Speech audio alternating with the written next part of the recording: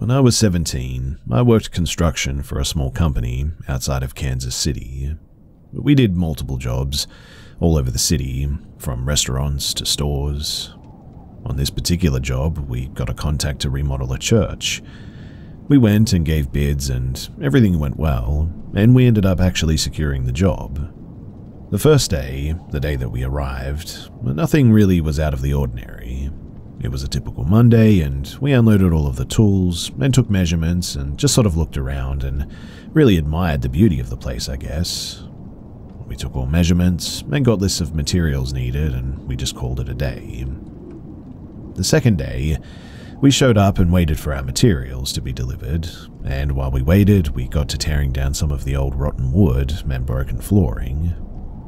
Maybe when we were about, I don't know, half an hour to an hour into this, we heard walking in the back room. We thought it was the delivery guy coming in the back door, but when we went out to check, nothing was there, and the door was locked. We didn't think much of it and just shrugged it off, and soon enough the materials arrived and we started finishing up removal and we called it a day. On the third day, we show up and our supplies are absolutely in disarray. We call the owner, and we ask if anyone has been there, and he informs us that the church is closed for the week for the construction. This kind of freaks us out a bit, but we just slap it all back together and we go back to work. But the entire day, when anyone would make a noise or remove something or add anything to the church, we would hear a bang behind the pulpit. We investigated it like 10 times, but there was nothing there, and it never would repeat or do anything unless we were actively working on the church. It starts to get dark, and we both leave a little early that day, and we didn't enjoy that day at all. On the fourth day, I'll be honest and say that I'm already not wanting to go, but of course we have to. We show up at like 2 or 3 p.m. and start going about it. And sure as heck, as soon as we begin, it's right back, and even louder this time. I didn't even want to work anymore. Well, we got so annoyed that we physically moved the podium to the back of the church in the end. The banging, it doesn't stop though. It doesn't stop coming from the same place, right under where it was. We just try to ignore it, and we keep working. But again, I refuse to stay after dark, and we do what we can and we leave. Now, on the last day, we show up and first thing I clearly see is the podium. It's back where it started, and our supplies were messed up even more than last time. I am at this point completely over the whole job, and I clean up our supplies and tell my buddy to move the podium again and let's just finish this. He moves it and we start working. This time though, there's absolutely no banging, which was wonderful. This goes on for half an hour to an hour, and then, all of a sudden, we hear loud running footsteps in the back. We both go and check. We were scared, and there is absolutely nothing there. Like, there's not even a thing in the room. This happens about maybe 5 or 6 times in the span of a few hours. Finally, though, we both agree that it's time to just leave. We start packing our tools, and that was when we hear the most terrifying scream from what I guess was a girl, and running in the back again, but inhumanly fast. And that was the last straw. We ran outside as fast as we could. We left the tools and had the owner leave them outside, and we picked them up later. I never went into that place again, and all I can say is that there is something horribly wrong with that church. I never got paid for that job either because we didn't finish it, but to be honest, I didn't care.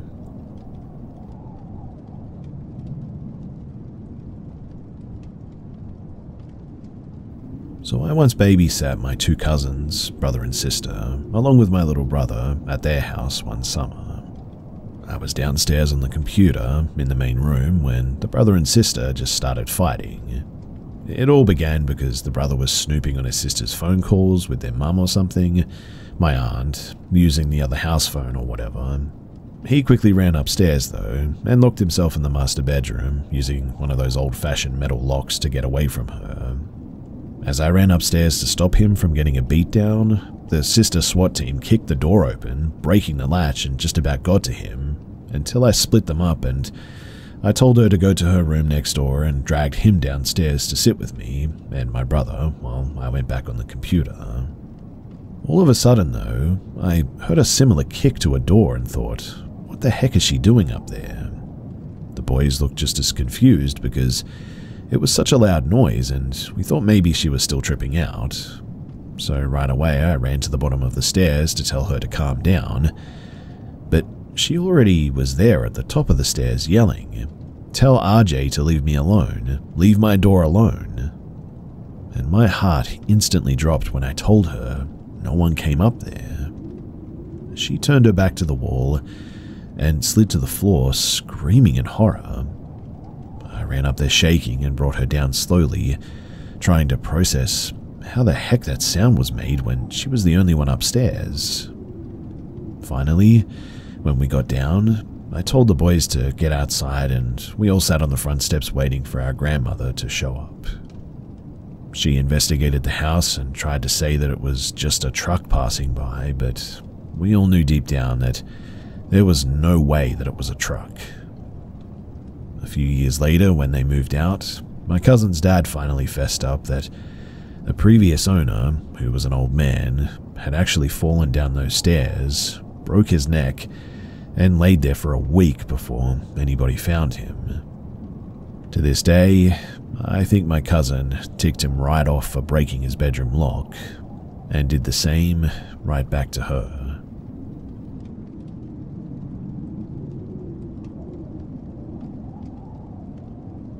So I used to work at my ex-father-in-law's law practice. I was in my early 20s and I worked there for years at this point. The office, it was one of those old historical 3-story buildings that is over like 100 years old.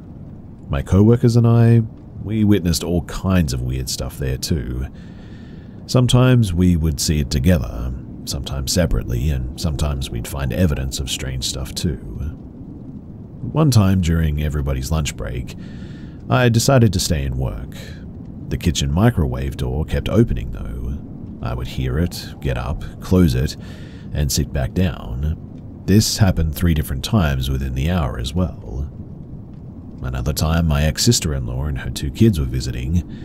They were just hanging out in the waiting area and I was in the room talking to them. But suddenly, the kitchen light in the next room came on, and at the same time, 2 wall photos in the waiting room fell to the ground. That was pretty insane. Also, there was this sort of heavy old-school timestamp machine that was in the kitchen and we would find it on the ground all the time. The thing, though, was on the counter, sitting against the wall, and it was super heavy. We eventually moved it to one of my co-workers' office, and it would fall on the floor in there too. Sometimes we would hear it happen even, and there it would be on the floor with no explanation for how the heck it even got there. We have also heard upstairs footsteps, doors opening and closing regularly when nobody was upstairs. My ex-husband worked there too, and he said that he never experienced anything like that and thought that it was all in our heads. But he became a believer one evening when he stayed at work after hours. He was alone in his office, and a huge framed painting that sat above the old fireplace, the mantle, just crashed onto the floor, made a huge mess too. It honestly never felt malicious, I guess. We just sort of always laughed it off and said the ghost was up to its regular hijinks, and I don't even know what it was, to be honest. I never believed in ghosts, but I will tell you that there is definitely something in that office that I cannot explain.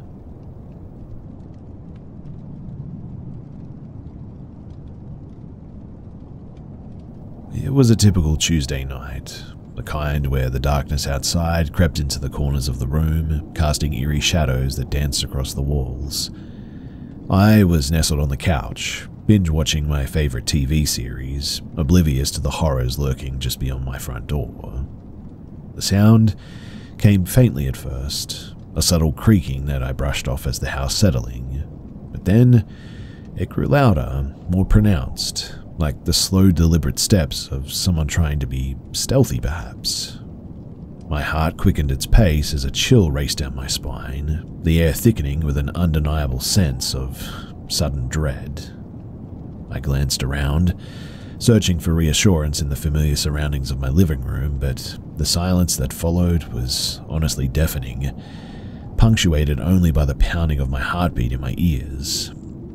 I convinced myself that it was just my imagination running wild, that there was nothing to fear. But then I heard it, the unmistakable click of the front door being unlocked. Panic surged through me as I leapt to my feet, my mind racing with adrenaline-fueled thoughts. Without hesitation, I crept toward the doorway, my senses on high alert as I strained to hear any sign of movement on the other side.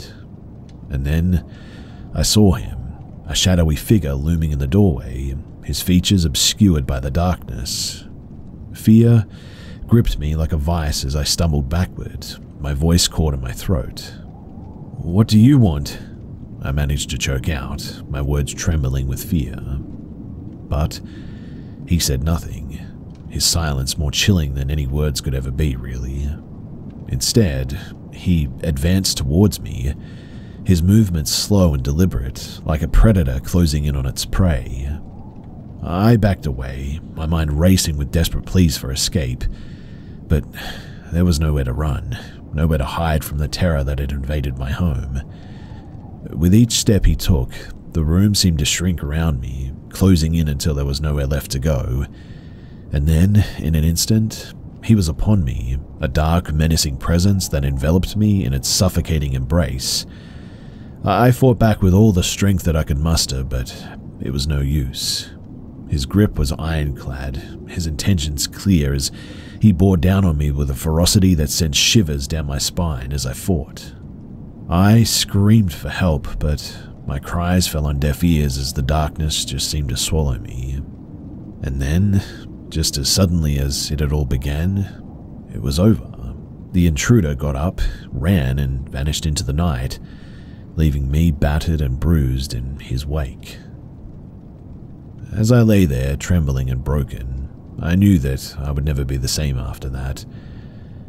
The horror of that night haunts me and will forever, a constant reminder of the darkness that lurks just beyond the safety of our own front doors. And although the intruder may have escaped into the night, the scars that he left behind, well, they'll never fade away.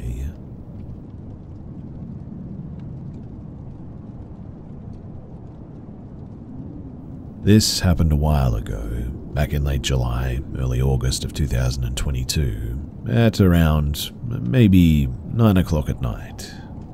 I think maybe even slightly earlier than that. Anyway, me and my friend, we decided to take photos in the forest that evening. Yeah, I know, it's a bit of a dumb idea, but everything was going fine. Of course, slightly scary due to the dark, but all was well. We were two girls in the forest, and it's twilight, which is risky, I know, but at around 9:40, my friend's mum calls her saying that we should go back to her place because it's getting late. This was understandable, so we ended up heading back to her place. I ask her, can we take the shortcut out of the forest, and she says alright to this. And that was our biggest mistake. While going through the shortcut, I see some guy in front of us. I then notice that he's holding an axe in one hand and was wearing a horse mask. He was quite tall, being well over 6 foot, and he was slowly coming towards us. I suddenly take my friend's hand, because, well, I'm thinking that we're about to die, and tell her, do not go there, there's a dude wearing a horse mask up there. But she ignores me, continues walking towards him slowly. With no emotion, I just take her hand and just force her to run to the longer exit from the forest. While running, I'm literally not hearing anything she's saying to me because I'm in a complete panic. While running, I see a random woman walking with two average-sized dogs. Yes, I know I'm dumb for not warning her about the horse dude, but I was in a panic, like I said. And finally, we escape the forest and are about to go to her place. While walking to her place, she's asking me a bunch of questions like, what was that stuff back there? And she also mentions hearing that the guy was running after us. So yeah, we were petrified and we go to her place and we just talk about what happened. And to be honest, I genuinely wish that that was the end of it, but it wasn't. You see, in October of 2022, I was casually browsing Latvian news and see some articles about a dead person in the same forest that me and my friend were in. So, my question is, did we escape a murder via an axe dude wearing a horse mask?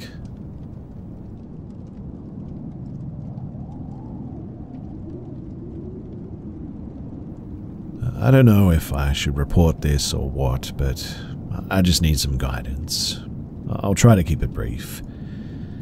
So, Saturday night, my boyfriend and I were heading home after a drinkless night out.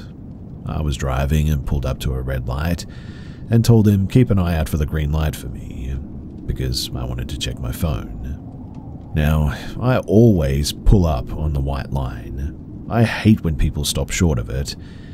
I was fully aware and not sleepy at all when I said this, and for some additional context, I was going down a slight hill as well.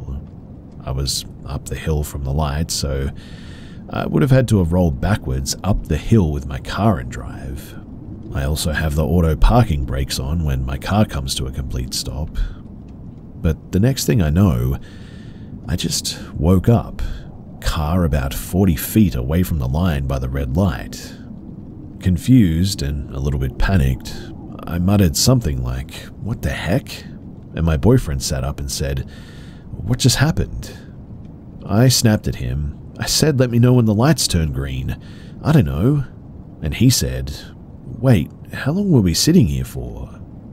I shrugged.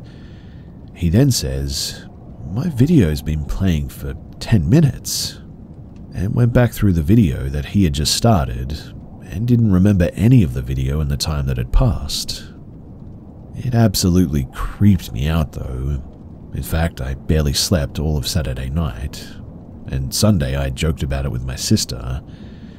But today, on the way to work, my boyfriend and I passed the same traffic light, so I asked him, "What do you think happened Saturday? Weird, huh?" And he had no idea what I was talking about. I recounted the entire story as specific as I could, but he didn't even remember getting home or the ride home at all. So my question for all of you guys is, what the heck actually happened? Something supernatural? Was it an abduction case? And if so, do I report it? And to where?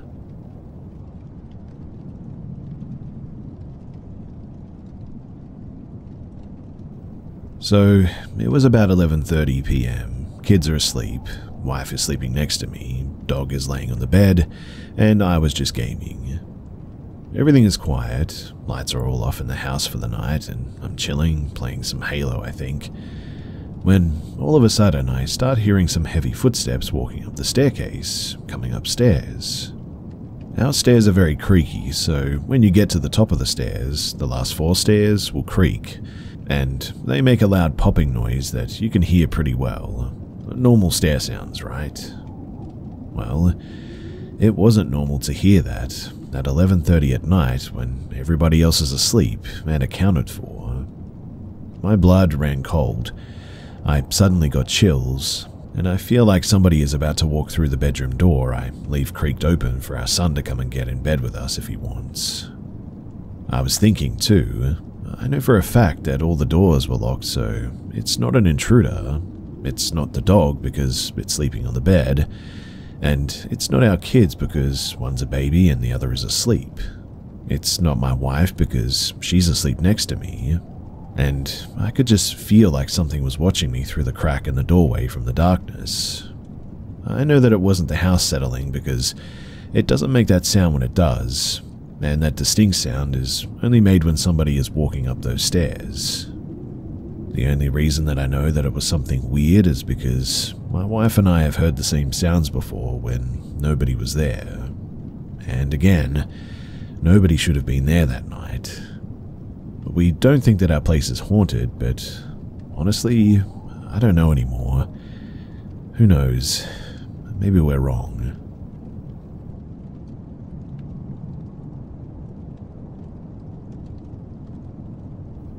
So, a little over a week ago, I posted here with my story from this summer that had been sitting really poorly with me. I could share the whole thing, but the TLDR is that late at night, my friend in a very remote cottage went outside, heard a super close, super identifiable sound of a sort of honka-honka clown noise, but nothing was visible. My dog acted super weird all night while there. I didn't tell anyone. And a few months later, my buddy whose cottage it was told me that he had relentless nightmares of clowns while he slept there as a kid. There's more nuances to that, but yeah, that's the gist of it. But things have gotten so weird since then. You see, the night that I shared that, my boyfriend and I fell asleep on the couch. We went to bed, and while laying there I asked if he checked the doors were locked, and he said yes. I decided to get up and double check in case in our sleepy state he missed one anyway, but they were both locked. I must have woken up at around 2:30 to some weird noises that I chalked up to my downstairs neighbor having a late night. I got up to use the washroom to find the back door unlocked. Weird. I do a quick look around the house, but nothing's stolen, so I lock it and I go back to bed. Now, the following morning, I'm on my couch having a coffee. Dog is in her bed in my room still. There's like a sofa table and a couple of feet of space behind my couch. And I swear to you that I heard knuckles cracking, like one hand and then the other. The first thought that ran through my head was, oh no, the door was broken into last night, and someone's passed out behind the sofa, and I just didn't check here last night. I live like 2 blocks from a homeless encampment. Weirder things have happened in my neighborhood. And I jumped off the couch, naturally, but when I did, nobody was there. I decided that my best course of action is to just try and control my emotions, set intentions, and be firm. I have a smudge stick that someone gifted me ages ago, so I tear the house apart looking for that, open the doors and windows, and I walk around firmly telling that whatever it is, that it is not welcome here and that I only accept love and light in this home. It was a nice day, so I left the window right behind the couch open. An hour or so later, I'm sitting there and that window slowly closes, making this horrible squeaking noise, and then all of a sudden slams shut with so much force that it was hard to believe. The dog, who's now beside me on the couch, gets up all freaked out, goes and sniffs the window, and then just leaves to go behind my bed where she hides in the lightning storms. So, at this point, I'm completely over this, so I went to get out of the house, but at the same time, I have all this stuff from the thread the day before running through my head about not letting this thing control my emotions. So I resolved to leave, but still calmly get ready like I normally would. I'm in the shower and I just suddenly feel very all wrong. I turned my whole body so that I could see both edges of the curtain like I was sure that something was going to reach in. I decided to be brave and slam open the curtains to find my sink cabinet doors are open and I didn't open them. Last night, I woke up in the middle of the night to 2 bright orange dots on the wall, opposite wall and has no windows on it. I am weirdly obsessive about no light while sleeping, so there's no little electronics projecting light or anything. And when I kind of stared at them, they got brighter, but I kind of felt like it could be an optical illusion that the longer I stare at something, the more in focus in the dark it becomes. Anyway, as I'm considering all of this, I realize that a third one has formed and is now getting brighter. And so, now here I am, unsure if I'm going crazy or I don't know what's going on. I don't know how to describe the feeling I'm having. It's fear adjacent, but I think I have a grasp on the idea that this thing can't really hurt me if I don't let it. I just feel kind of crazy, I guess. I haven't told anyone about this in real life and just needed to get it off my chest. Maybe just to be validated that this is weird and I am not insane. Also, I should probably mention that I've been having crazy, wild, nightmarish dreams all week, and this is really significant because I haven't dreamed since I was a kid.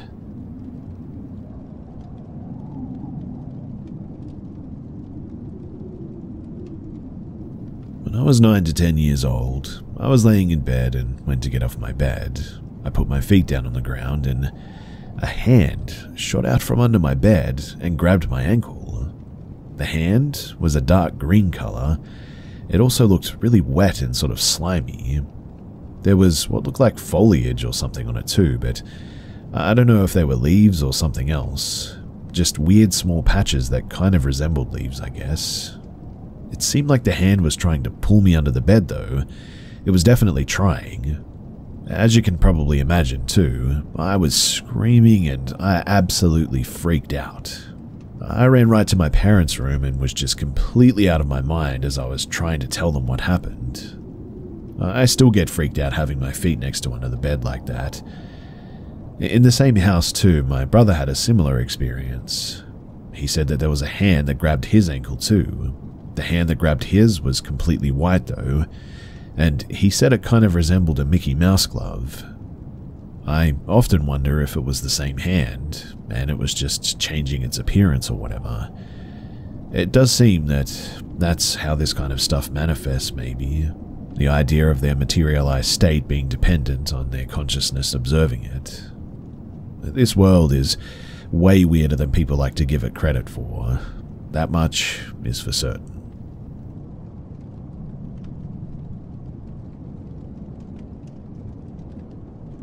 So my girlfriend and I went to pick up a pair of chairs yesterday from someone on Facebook Marketplace.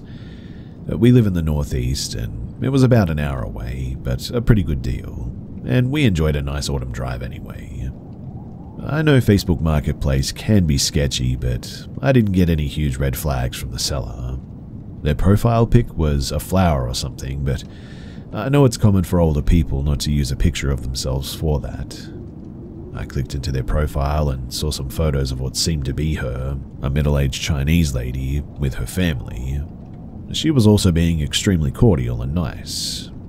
Last Wednesday, we agreed to meet Monday at 9 AM, but on Thursday night they texted me reminding me about our meet-up tomorrow, Friday. I reminded them that we were meeting Monday and they apologized. Again, I didn't think that this was that weird. The listing was for 8 chairs and we were just taking 2, so I figured that she was coordinating with more than one person. Anyway, we got out there and I noticed once we're close that the listing has been taken down on Facebook. This wouldn't be weird if we were buying all of the chairs, but we weren't. We pull up and it's this unmarked warehouse on a quiet street. I see one car in the way back of the warehouse, near an open garage entrance. I immediately ask my girlfriend if this seems kind of weird, and she says no. The person gave us a number to call, so she calls it. The person picks up, and we see a young, thin Chinese woman, clearly did not look like the person from the Facebook profile, come out and wave to us from afar. On the phone, she really quickly says to back up towards the open garage door and gestures towards us, and then she just really quickly disappears back into the garage. I drive over and start backing in toward the garage door, in this little area that is fenced in from the right side. It was a very tight space too. I stop for a second and look in my rearview mirror, but the garage is pitch dark and also completely empty. No sign of anyone. Having not given us instructions other than to back in, I thought the seller must have wanted us to get out and walk back toward the garage with her, which I immediately knew I was not going to do. At this point, my girlfriend independently thought something was off too. Why did she just disappear like that? What was with this weird, creepy warehouse? And so, having waited long enough, we pulled out and we just got out of there.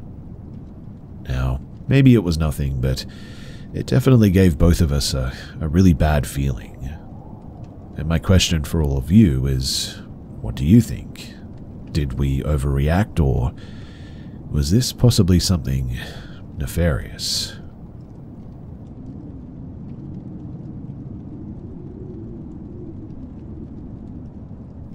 My 3-year-old son suffered from chronic ear infection last year, which led to him having high fevers.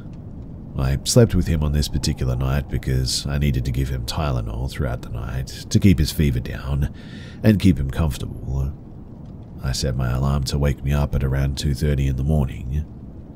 When I woke up, I went into the kitchen to get the medicine, and it was then that I noticed a bright light shining into the apartment from our back door, which also illuminated part of the woods behind the apartment.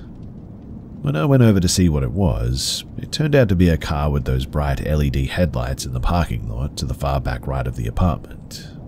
I figured that they must have just been dropping someone off. I saw the movement of what resembled a dog walking around near the woods. I started to think that the lady who usually walks her dog, a cute little corgi, in that area, purposely faced her car in that direction so she could see while she walked her dog. As I got closer though, I realized that there was nobody out there walking a dog, and in fact there was no dog. Now, I don't know what it was that I actually saw, but I'll describe it in the best way that I can. At first it looked just like a dog, corgi size, but as it walked closer it looked like your average house cat. Then, all of a sudden it began to look like a black bear, and then it looked like a koala almost. I live in North New Jersey, farmland and lots of woods, and I can assure you that there's no wild koalas here. At this point, my heart was pounding out of my chest and I am a bit scared. The fear I felt was like a primal type of fear I have never felt before. So I ran to my bedroom to wake up my boyfriend, and I shook him awake very roughly. I said, "You gotta come and see this." He was a bit annoyed with me, understandably, but when we look outside together, we see this thing getting closer, and it looks like a skunk now, white stripe down the center with perky, fluffy tail. I then said, "Oh, it's just a skunk," with a little bit of a chuckle. I felt a bit embarrassed, to be honest, that I woke him up over a skunk, but at that moment I also felt a bit relieved. However, I was mistaken. As it walked, it looked as if it was struggling to find a form almost. I thought it looked like it was falling apart, but also sort of coming back together again at the same time. I know that doesn't make sense, but it's hard to find the words for what we saw. After the skunk formation, though, it looked like a person crawling on the ground with some type of fur or skin attached to them around the leg. Then it changed again and looked like a raccoon, a groundhog, black bear, cat, koala, deer, and skunk.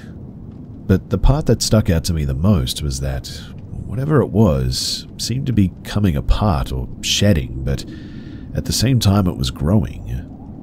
Whoever had their headlights on turned them off as it went deeper into the woods.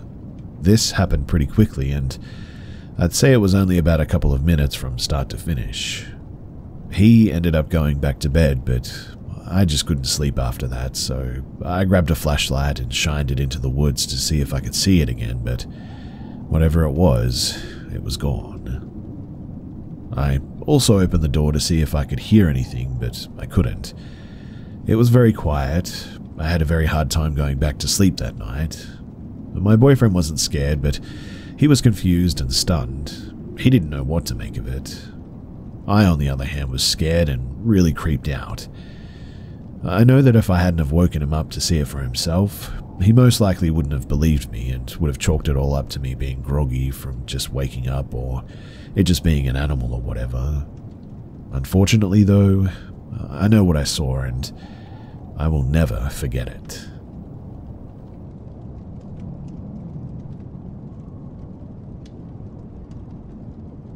So I'm from a small town known as Bettyville. Blink and you'll miss it.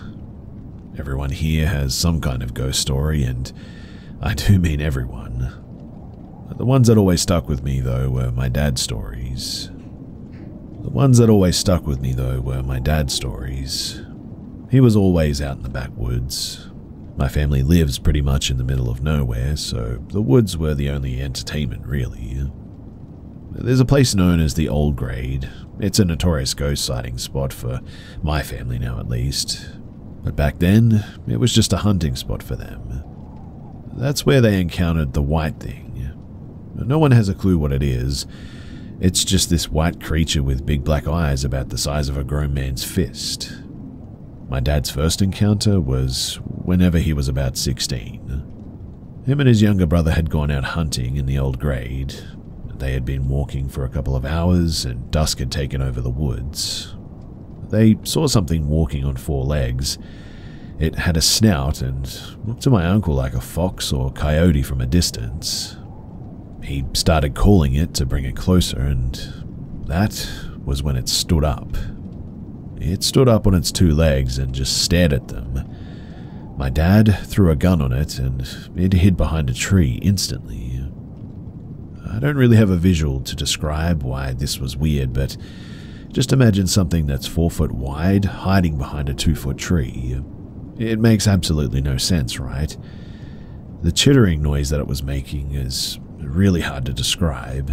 In fact, my dad said that it was too hard to describe for him, but it gave him chills talking about it. Upon seeing this, though, they started backing out of the woods and stayed in the light. It didn't seem to want to get any closer if they were in the light, but was sort of moving towards them when they stepped into the shade. They made it home, though, and they tried to tell my grandma what they had seen, but she just brushed it off. My dad and uncle know that they had seen something, though. You can just read the dread and fear all over them when they talk about it, too. And this story has always been the one to stick with me. I don't go in those woods once it gets dark. I don't even really go in the day, to be honest. I feel like whatever is haunting those woods, or whatever is in there, just doesn't want us there, and to be honest, I'm happy to oblige.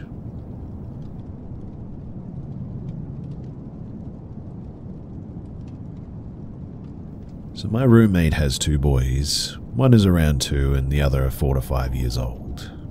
They share a room which happens to be right next to my boyfriend and I's room. Their door is often left cracked open, so my roommate can check on them throughout the night.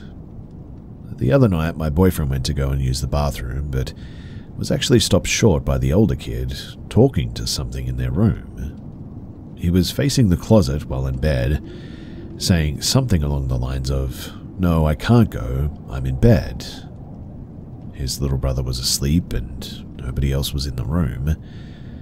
My boyfriend went to turn on the light as he was a little bit freaked out by hearing this, only to be startled by my roommate's kid now standing at the door saying, "I see you," then disappearing into the room. The next morning, I was sitting at the dining room table drinking coffee when my roommate's kid comes up to me and starts describing what he was talking to last night. He said that it was all black, had 1 eye and hands.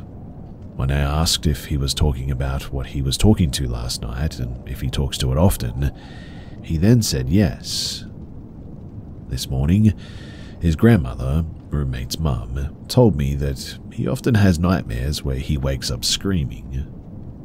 I don't know if whatever or whoever he was talking to that night is attached to him or if it's something that's in our apartment. Whatever the case, it's pretty creepy, right? I've always had an odd feeling towards their room and never really felt comfortable going into it or even being near the door, really. There's been a few times my boyfriend and I have experienced odd things in this apartment as well, but this one, it definitely takes the cake for me.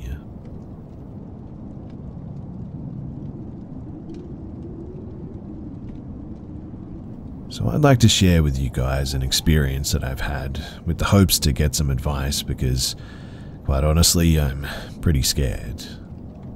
For context, I'm a 26-year-old male. I've never had any kind of paranormal experiences before, or even believed in them. Last week I moved to a new apartment with my two friends, 26-year-old female and a 23-year-old female, in an apartment building built probably in the 60s. The apartment has been renovated recently and looks bright and warm. It's around 100 meters squared and has 3 bedrooms. The wooden floor, although new, is very noisy when you step on it. The walls are consistent and you barely hear the neighbors. Our landlord is a 70 to 80-year-old woman that's been nice with us. She said that the previous renters lived there for about 10 years. Now, the day we first visited the apartment, we really liked the house, but I experienced a weird feeling when I stopped in one of the bedrooms. It was just an odd sort of, like uncanny feeling that I quickly forgot about. When we finally moved, first week, everything was normal. But 2 days ago, when I came back from work at about 8 p.m., I was on the couch in the living room in silence since nobody else was home, and I heard, suddenly, the sound of the creaky floor as if someone was standing in the hallway right in front of the bedroom where I had a feeling when I visited the flat. Then the sound of fingers scratching wood. I keep hearing those sounds for maybe about 30 minutes. I didn't move from the couch, afraid, but also believing that it probably was just a cockroach and the floor reacting to temperature or whatever. One of my roomies came home and everything was normal. The other was out, but there were no more sounds at this point. I had dinner and went to sleep at around 12:30. Once I was in my bedroom, I was lying on my bed, listening to music with pods, and I heard something. I took them off, and I'm now hearing someone stepping behind my closed door. They walk from left to right behind the door, slow but consistent steps. You could tell by the sound that it was an adult body as well. I open WhatsApp and write in the group chat that I have with the roomies here, and write to them to stop doing that. They didn't take it seriously though when I told them about the sounds in the hallway, and that I thought that they were pulling a prank. Neither the roomie that went to sleep to her bedroom, or the one that was out and had returned home opening the door unnoticedly, thought that I was being serious. They answer me and send me pictures, audios, and live location, but I keep hearing vividly someone slowly walking behind the door. Then they knock. Quiet and slow knocks. My bedroom is very small, and the bed is right in front of the door. I was totally conscious and aware of what was happening. It's not noises from the neighbors. It's right in front of the door, in fact. So I texted in the group, "Quick, come." Then I hear my roomie's door opening, her turning the hallway lights on, and her opening my bedroom door. She was scared, asking what was going on. I was sitting in bed, realizing that someone was there, and it was neither of them. I had a bit of a panic attack. I started hyperventilating and feeling my arms numb. Then I started crying and remained at shock all night. My other roomie quickly came home and they tried to give rational explanations. I slept on the couch with the lights and the TV on that night. Tonight I've done the same. We haven't noticed any noises or weird feelings since then, but I'm constantly afraid and can't see the moment to sleep again in my bedroom. But I am convinced that whatever that was, it actually happened. There was someone behind the door, walking around it and knocking. I don't know what to do about it, but this whole thing definitely has me rattled.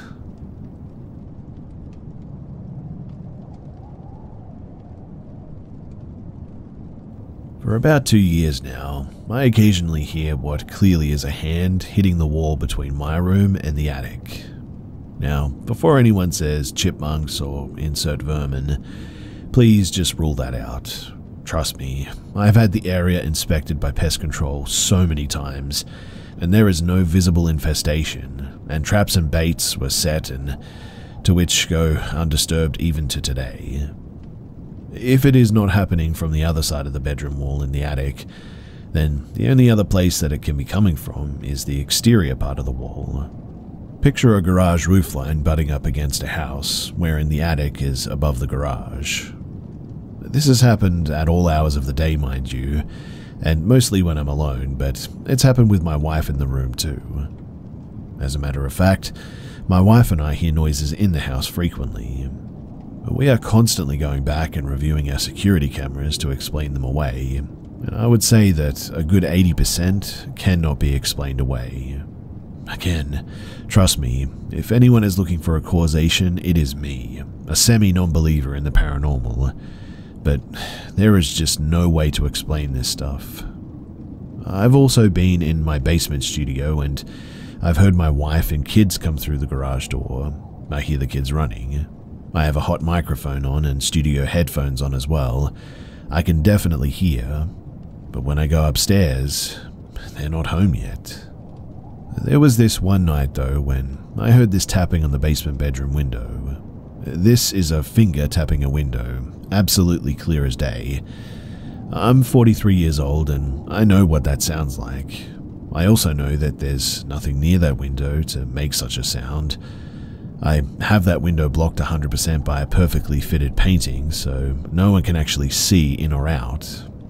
This goes on for about 10 minutes, so I sort of sneak down the hall to the kids' playroom. Think of the letter L, and the two windows are equally spaced from the corner.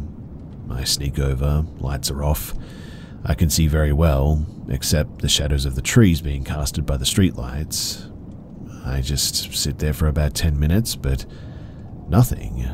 The tapping seemed to stop too. I didn't even get 2 steps into the hallway though, and I heard that tap one time on the playroom window. I was annoyed at this point, and so I darted towards the door, grabbing one of the guns en route, and I'm telling you that no one could have escaped my eyesight by then. But when I got there, there was no one there. I went back and looked at the cameras, and I did everything that I could think of, but there was just nothing. One thing we have caught on camera, though, is this very loud foot stomp from our bedroom, just above the living room.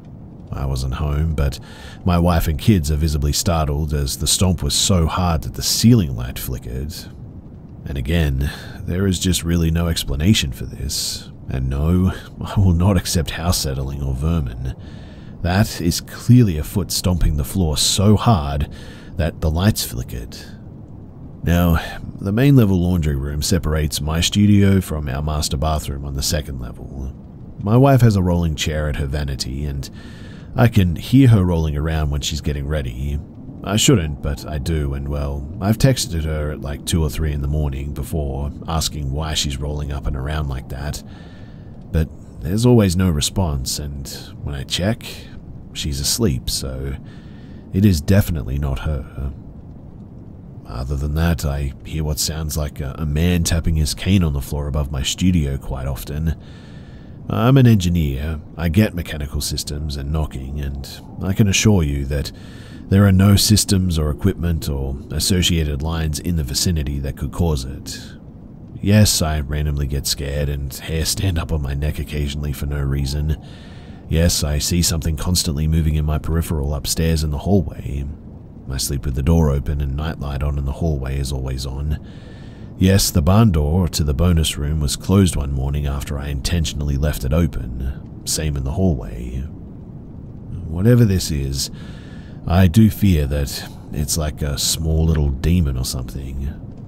My wife and I watched some documentary on NASA engineers that got haunted by this little guy in the same room.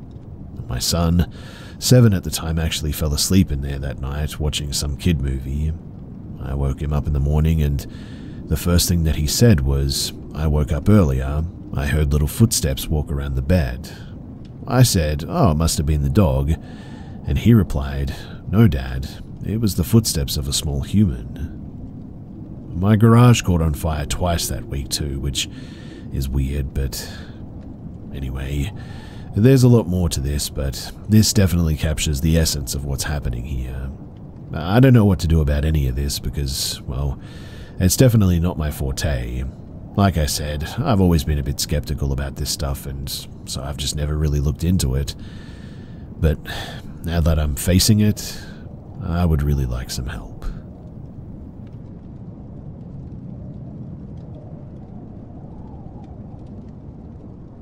Many years ago, before cell phones, I, a 20-year-old female then, had driven over to visit my grandmother and was on my way home.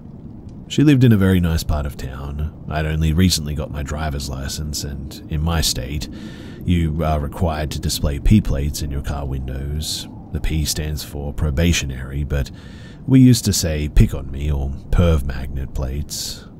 In other words, just displaying those plates on your car pretty much guaranteed that you were going to be hassled on the road as a young person. And also, if you drove a small white sedan, you were likely to be female, which was all the more reason to be hassled on the road back then. So, I turned out of my grandmother's street onto the highway. There was no traffic on the highway when I turned onto it, and I had driven no more than 300 meters when I heard this sudden loud honking right behind me, frightening the heck out of me. I stuck my arm out the window and waved, a circle signal, motioning to pass me in case the driver thought that I was going too slow, which I wasn't, mind you. The car then pulled out and began driving right next to me. All of a sudden, though, this creepy older-looking man in an expensive plain white sedan honked again and was motioning at me to pull over to the side of the road and/or to wind down my window. I mouthed no at him. He got more insistent and looked angry as he continued driving right next to me, which is also illegal because he was blocking the entire highway. So creepy man let off a couple more short honks to make me look at him again, and flashed his black wallet with some sort of raised metal, silver-looking crest on it. He was now looking ragingly angry, and was pointing at the shield wallet in his hand, like he thought that it meant that he was some sort of secret police and had some sort of authority to pull me over. As far as I was concerned, I had not done anything wrong. He was not police. My car was recently serviced, so I knew that there was nothing wrong with it, which means that there was just no possible reason for this creepy-looking guy to pull me over, and I was starting to feel more than a little frightened at this. I decided to brake suddenly so that I could read his car's rear license plate, in case he tried to run me off the road or something. The plate said CDEC. Weird. I had no idea what that meant other than that it was notably odd. In a split-second decision, though, I chucked an immediately left turn off the highway and drove fast down a few back streets and laneways. This was the area that I had grown up in, walking around with my grandmother, so I knew exactly where I was going. I was so creeped out that I didn't check my rearview mirror, though, for a couple of turns, so I had no idea if the guy tried to follow me or if he just took off down the highway, but either way, in the end, thankfully I lost him. I went to work on the Monday and told the story, and one of my older colleagues said to me, "That's a consular license plate, which means that the car belongs to a foreign embassy." Intriguing, but I didn't give it much thought, except in years later, retelling the tale when I wanted to explain to people why I have a chip on my shoulder when it comes to middle-aged male drivers, I began to realize that there was something very off about it. Fast forward to now when we have YouTube with endless true crime content on tap, and I watch cold case and true crime shows. Deep in the YouTube comments of a video about a young woman who vanished without a trace was a comment along the lines of, "This sounds similar to a few cold cases around the world, where it is suspected that young women have been abducted by someone working for a foreign embassy, and diplomatic immunity means that they can move around the world and keep doing what they do with impunity." So, my question is, could that have been what that creepy man was trying to do all those years ago on a beautiful sunny summer day? Abduct me in broad daylight.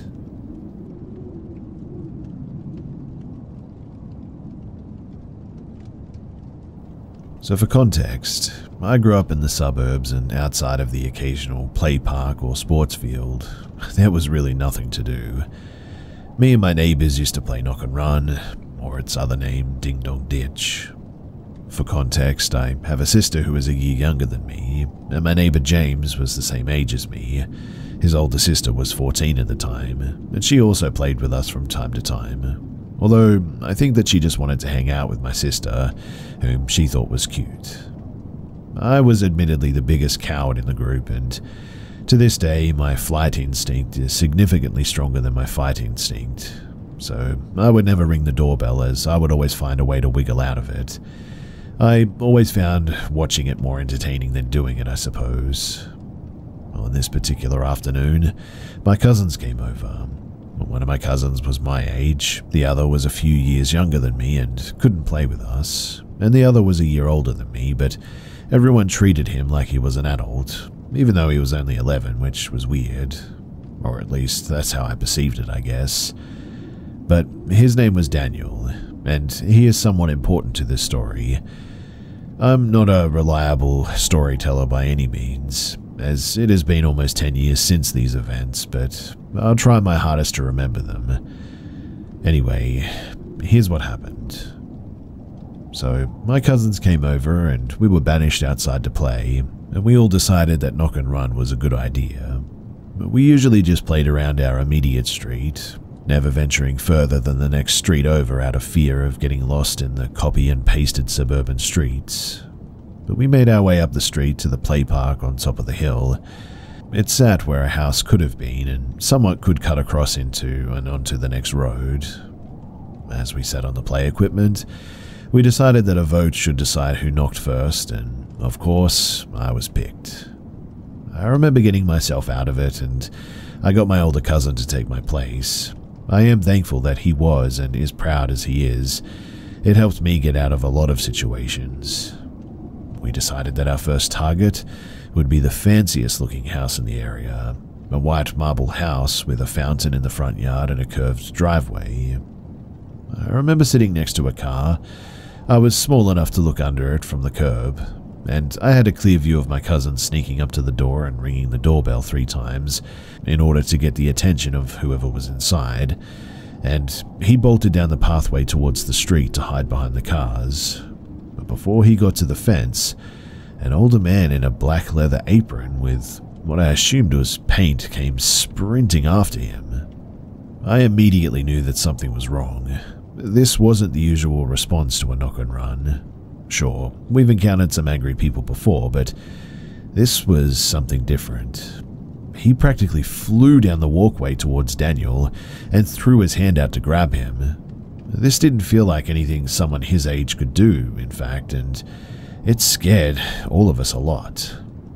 I think I might have been the only one with a clear view of what was going on in the end, which meant that I was the first to see what was happening. It wasn't until the man was practically on top of Daniel that he noticed that he was being chased, and the scream that he made when he realized will always stick with me. As I said at the start of this, Daniel was and is still a very proud person who will always try to prove himself. So hearing this scream of pure terror really struck at my core. Everyone was clued in at this point as to what was happening. Daniel didn't open the waist-high gate at the end of the path, he just jumped it, which I think ultimately saved him from getting hurt as the old man had taken a second to open it. Daniel was sprinting down the street as fast as I had ever seen him. The guy was yelling at him and he had a deep and angry voice, which did actually stop Daniel in his tracks.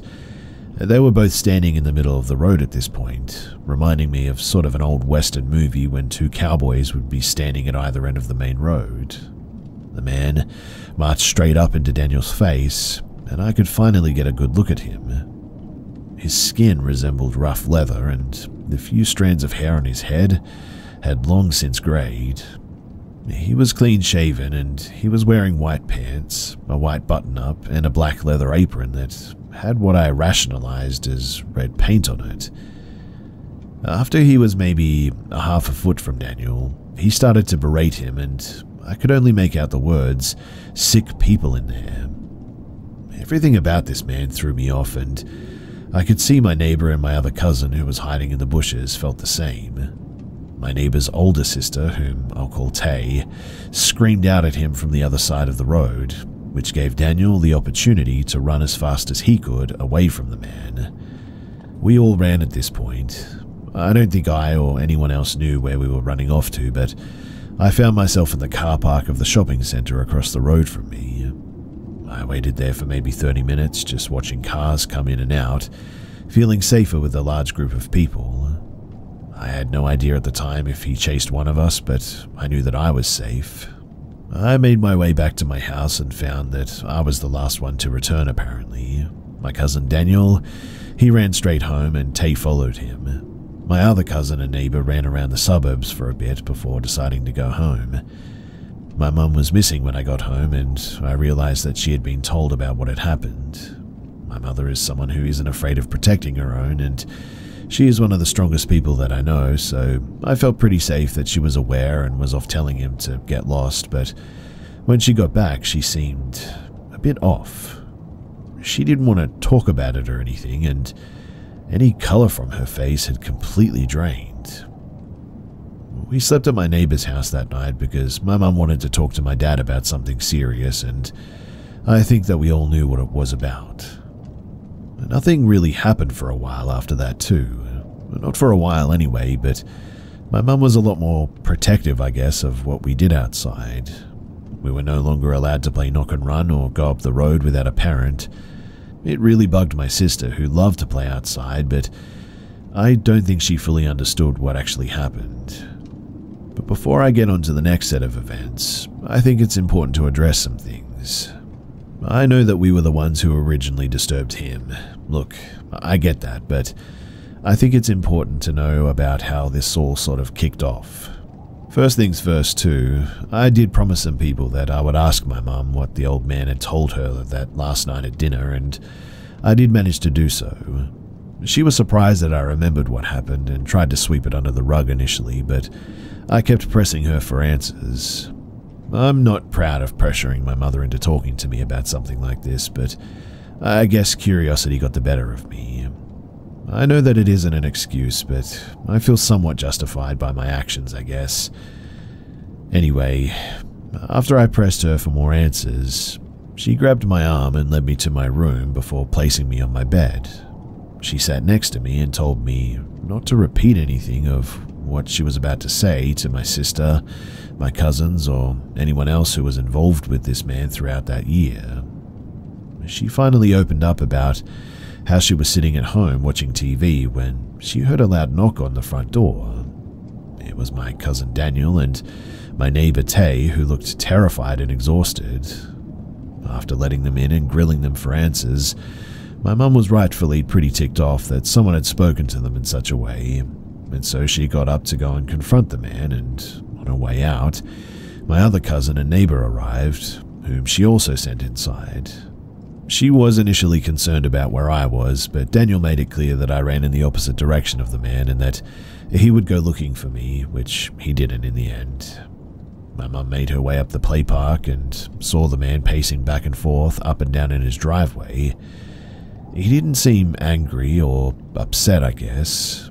He apparently didn't seem like anything besides someone marching back and forth, which took my mother's mood from enraged to sort of confused. She walked up to the front gate and let herself in, which made the man almost stop immediately and stare at her.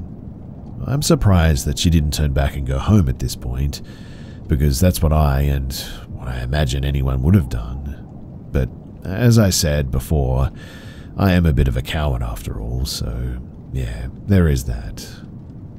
Anyway, the man marched up to my mum and started to berate with her about trespassing on his property, which she met by berating him about terrifying some kids. This apparently went on for a couple of minutes before he said something that honestly terrified her. My mum didn't say exactly what he said because she said that she was trying to forget it, but he said something along the lines of, "I'll show both of you what it feels like to have somebody on your property when you don't want them there, and then I'll shut those kids up forever." He also tried to grab her at that point, but she quickly moved away and left his yard, swiftly walking back home, and this really affected my mum.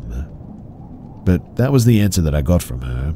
I gave her a hug and apologized for pressing her to tell me, and we got back to dinner shortly after this. I don't regret her telling me, but it just feels like knowing the end of a movie and seeing all of the hints leading up to it, I guess. recontextualizing a lot of stuff. But anyway, it had been about a month, maybe a month and a half since the first initial incident with the man. We hadn't seen him since then, and I had pretty much forgotten about it until I went to the shops one day. My parents had started to let me go to the shops by myself to grab little things for them. I was young at the time, and the shops were across the road from me, so getting there wasn't really an issue. But one day, my dad asked me to go and grab a loaf of bread for him. He gave me a $2 coin and sent me on my way to the shops. I was getting used to doing this on my own and enjoying my independence a bit. I grabbed the bread, which was on the far side of the large supermarket, and made my way towards the registers. I stopped by the toy aisle and took a look at all the low-quality mass-produced action figures that I desperately wanted at that time. This was part of my routine. In fact, even now if I wanted something but didn't have money to get it, I would just take a look at it. But on this occasion, honestly, I really wish that I would have just continued on to the registers, because I felt two hands push me to the ground from my left. I was shocked for a moment as I didn't fully know what had just happened.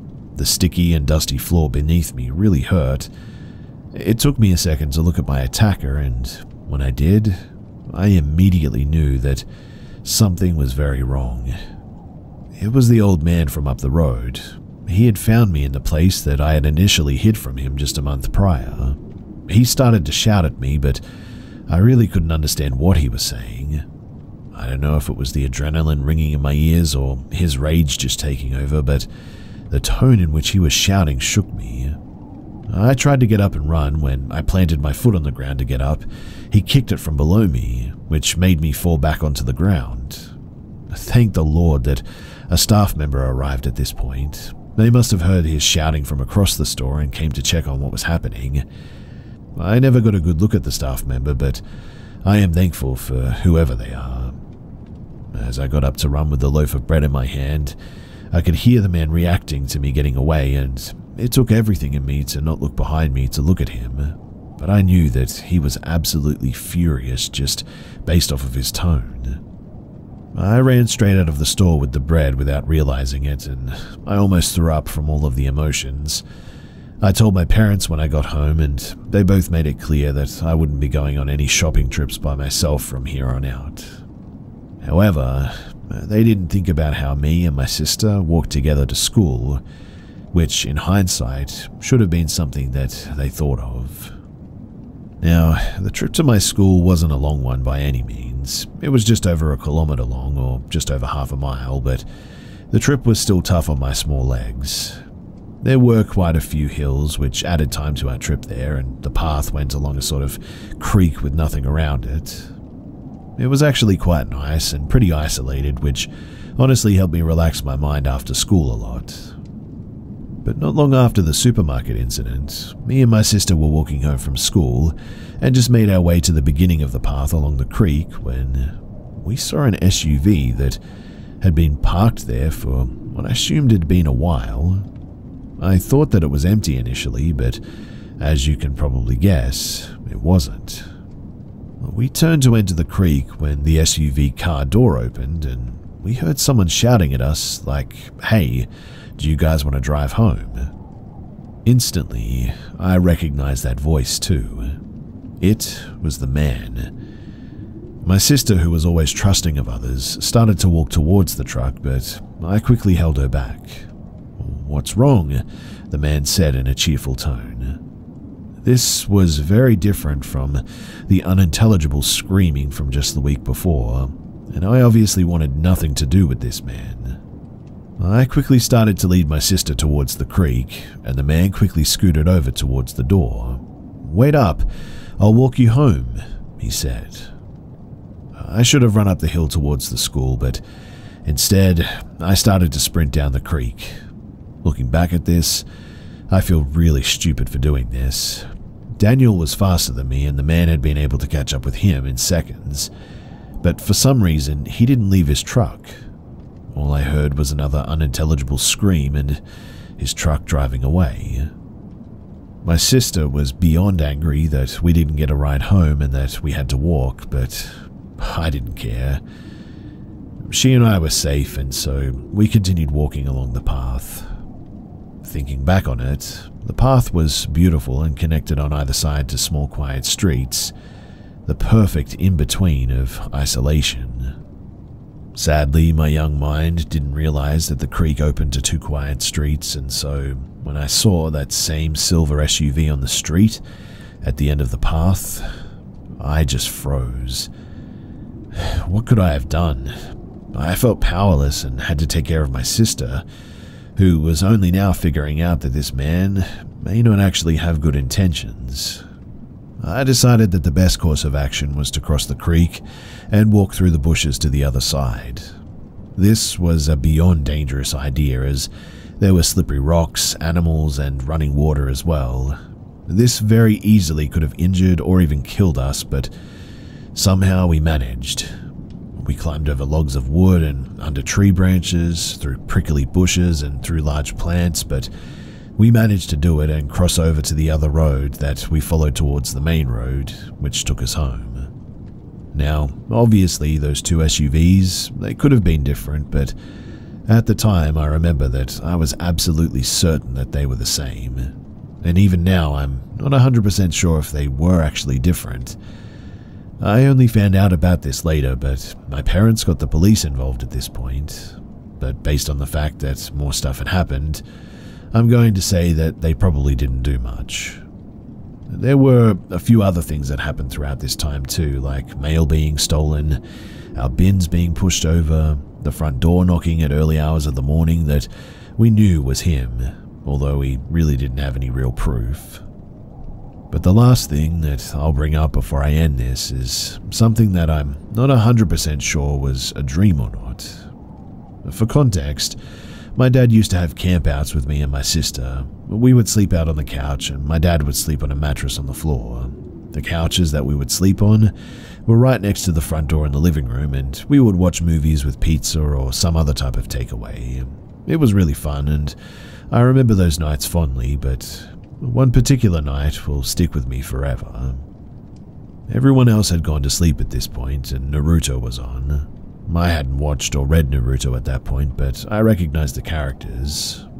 I was sitting directly next to the large window that sort of looked out into the driveway.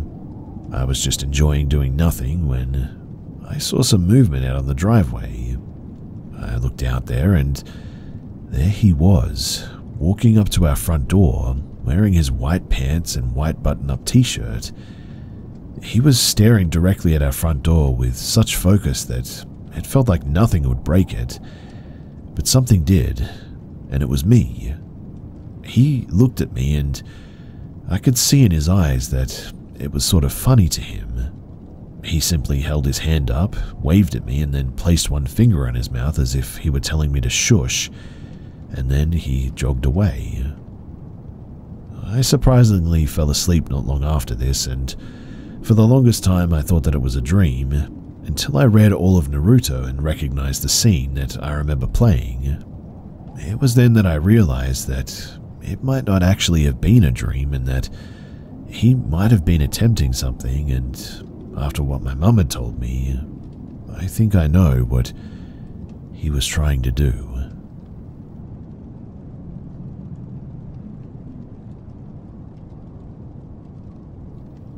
My old house was always creepy. I remember at a very young age, about 6 years old, being super excited as a vicar was coming around to talk with my mother. She suffered severe mental health all her life and, at the time, was looking to religion for help. Unfortunately for me, his visit was after my bedtime, but I couldn't sleep, in hope that I'd be allowed downstairs. I was just one of those kids that always wanted to meet new people. Eventually, I heard someone walking up the stairs. The house was very old and very creaky, and towards my bedroom.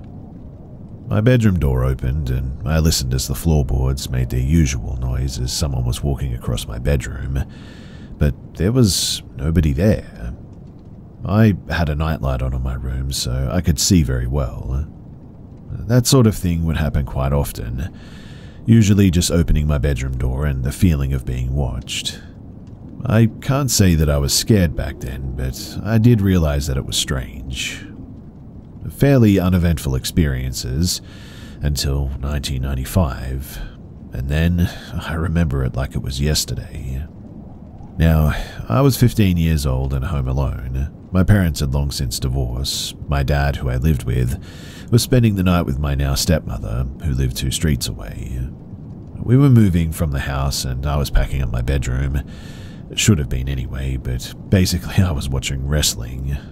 At about midnight, I went to bed, was reading a magazine, and suddenly I felt the most awful fear and became extremely nauseous.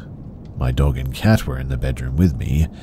My dog began hysterically whining and barking at the whole room. She even peed on the floor, which she never did. My cat was in the windowsill with her face pressed against the curtain and was crying pitifully. I suddenly realized I was being watched from the corner of the room as my dog barked and backed off of that part of the room. I couldn't even lift my head to look as the fear was disabling to me, but eventually I was able to get up and run for it. The worst part of it all was I felt this presence right behind me. I got to the front room and rang my father that he needed to get here very fast. I was terrified beyond words, with this unexplainable feeling of fear of being stared at. It was actually sort of painful. I know it makes no sense now, but that's how it felt at the time. I don't know how I managed to unlock the front door and run into the street and fell into the middle of the road, all the time being watched by something which was now in the doorway staring. What it looked like, I have no idea. It's like my brain just never put 2 and 2 together. My poor dog, though, was stuck halfway on the stairs, crying and terrified.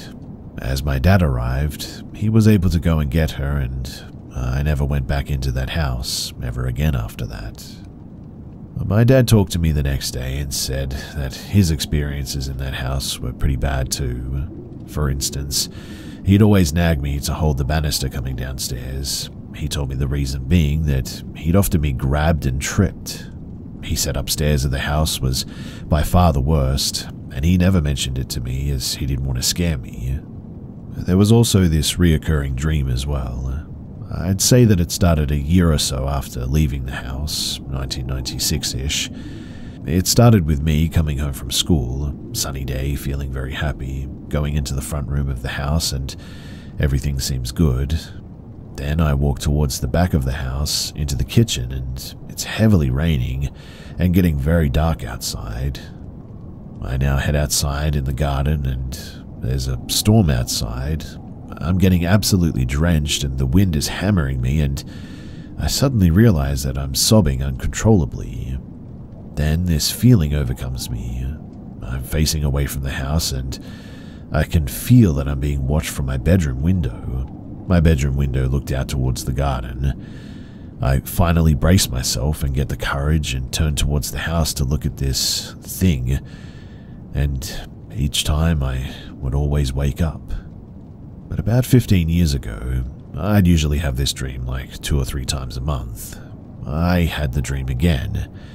I turned around, and this time I made eye contact and saw that it was the same face that had chased me out of the house all those years ago. I woke up and I instantly forgot the face, and that was the last time that I ever had that dream. I never experienced anything like this since, and to be honest, I really hope that I never do. It was terrifying, and I wouldn't wish this on my worst enemy.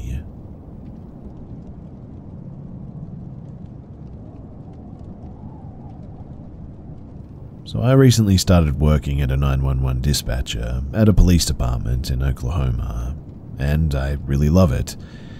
Tonight, one of my co-workers was talking to me about ghosts, and I told him that I didn't really believe in them. And he said, "Oh, you will."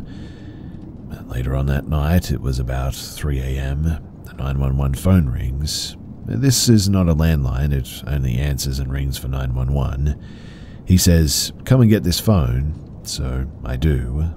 I answer the call, and Immediately, I hear heavy breathing. I proceed to ask if they can hear me, who is calling, and after 43 seconds, they hang up. He laughs and turns and points to the map. This phone number was a landline and was plotted in the middle of an old base camp cemetery just outside of town. Nobody lives within 5 miles of this place. The mapping on 911 landlines is always within 5 inches of the caller. It's really accurate. He then told me to redial the number. I did, and the number is not available. He then proceeds to tell me that this happens every night. The supervising officer came in and I asked him how long this had happened, and he said every night for at least 23 years. That's how long he's been there for anyway. They used to send officers out apparently, but it's gated and they've checked everything and there's nobody there. So, somebody calls 911 from an abandoned cemetery every night from a landline number that isn't available for over 20 years? This is real too. I'm not kidding. I saw and heard this happen tonight even, and I'm in shock. No way a prank has gone on this long. There's no way that a landline cord reaches 5 miles in length to even reach the cemetery. The calls change times too. Like tonight it was at 3:07 a.m., but it ranges from midnight to 4 a.m. every single night. This is an abandoned burial ground, mind you, so there's really nothing there. If you've got any explanations for this, then I'm all ears, because this whole thing just seems absolutely crazy to me.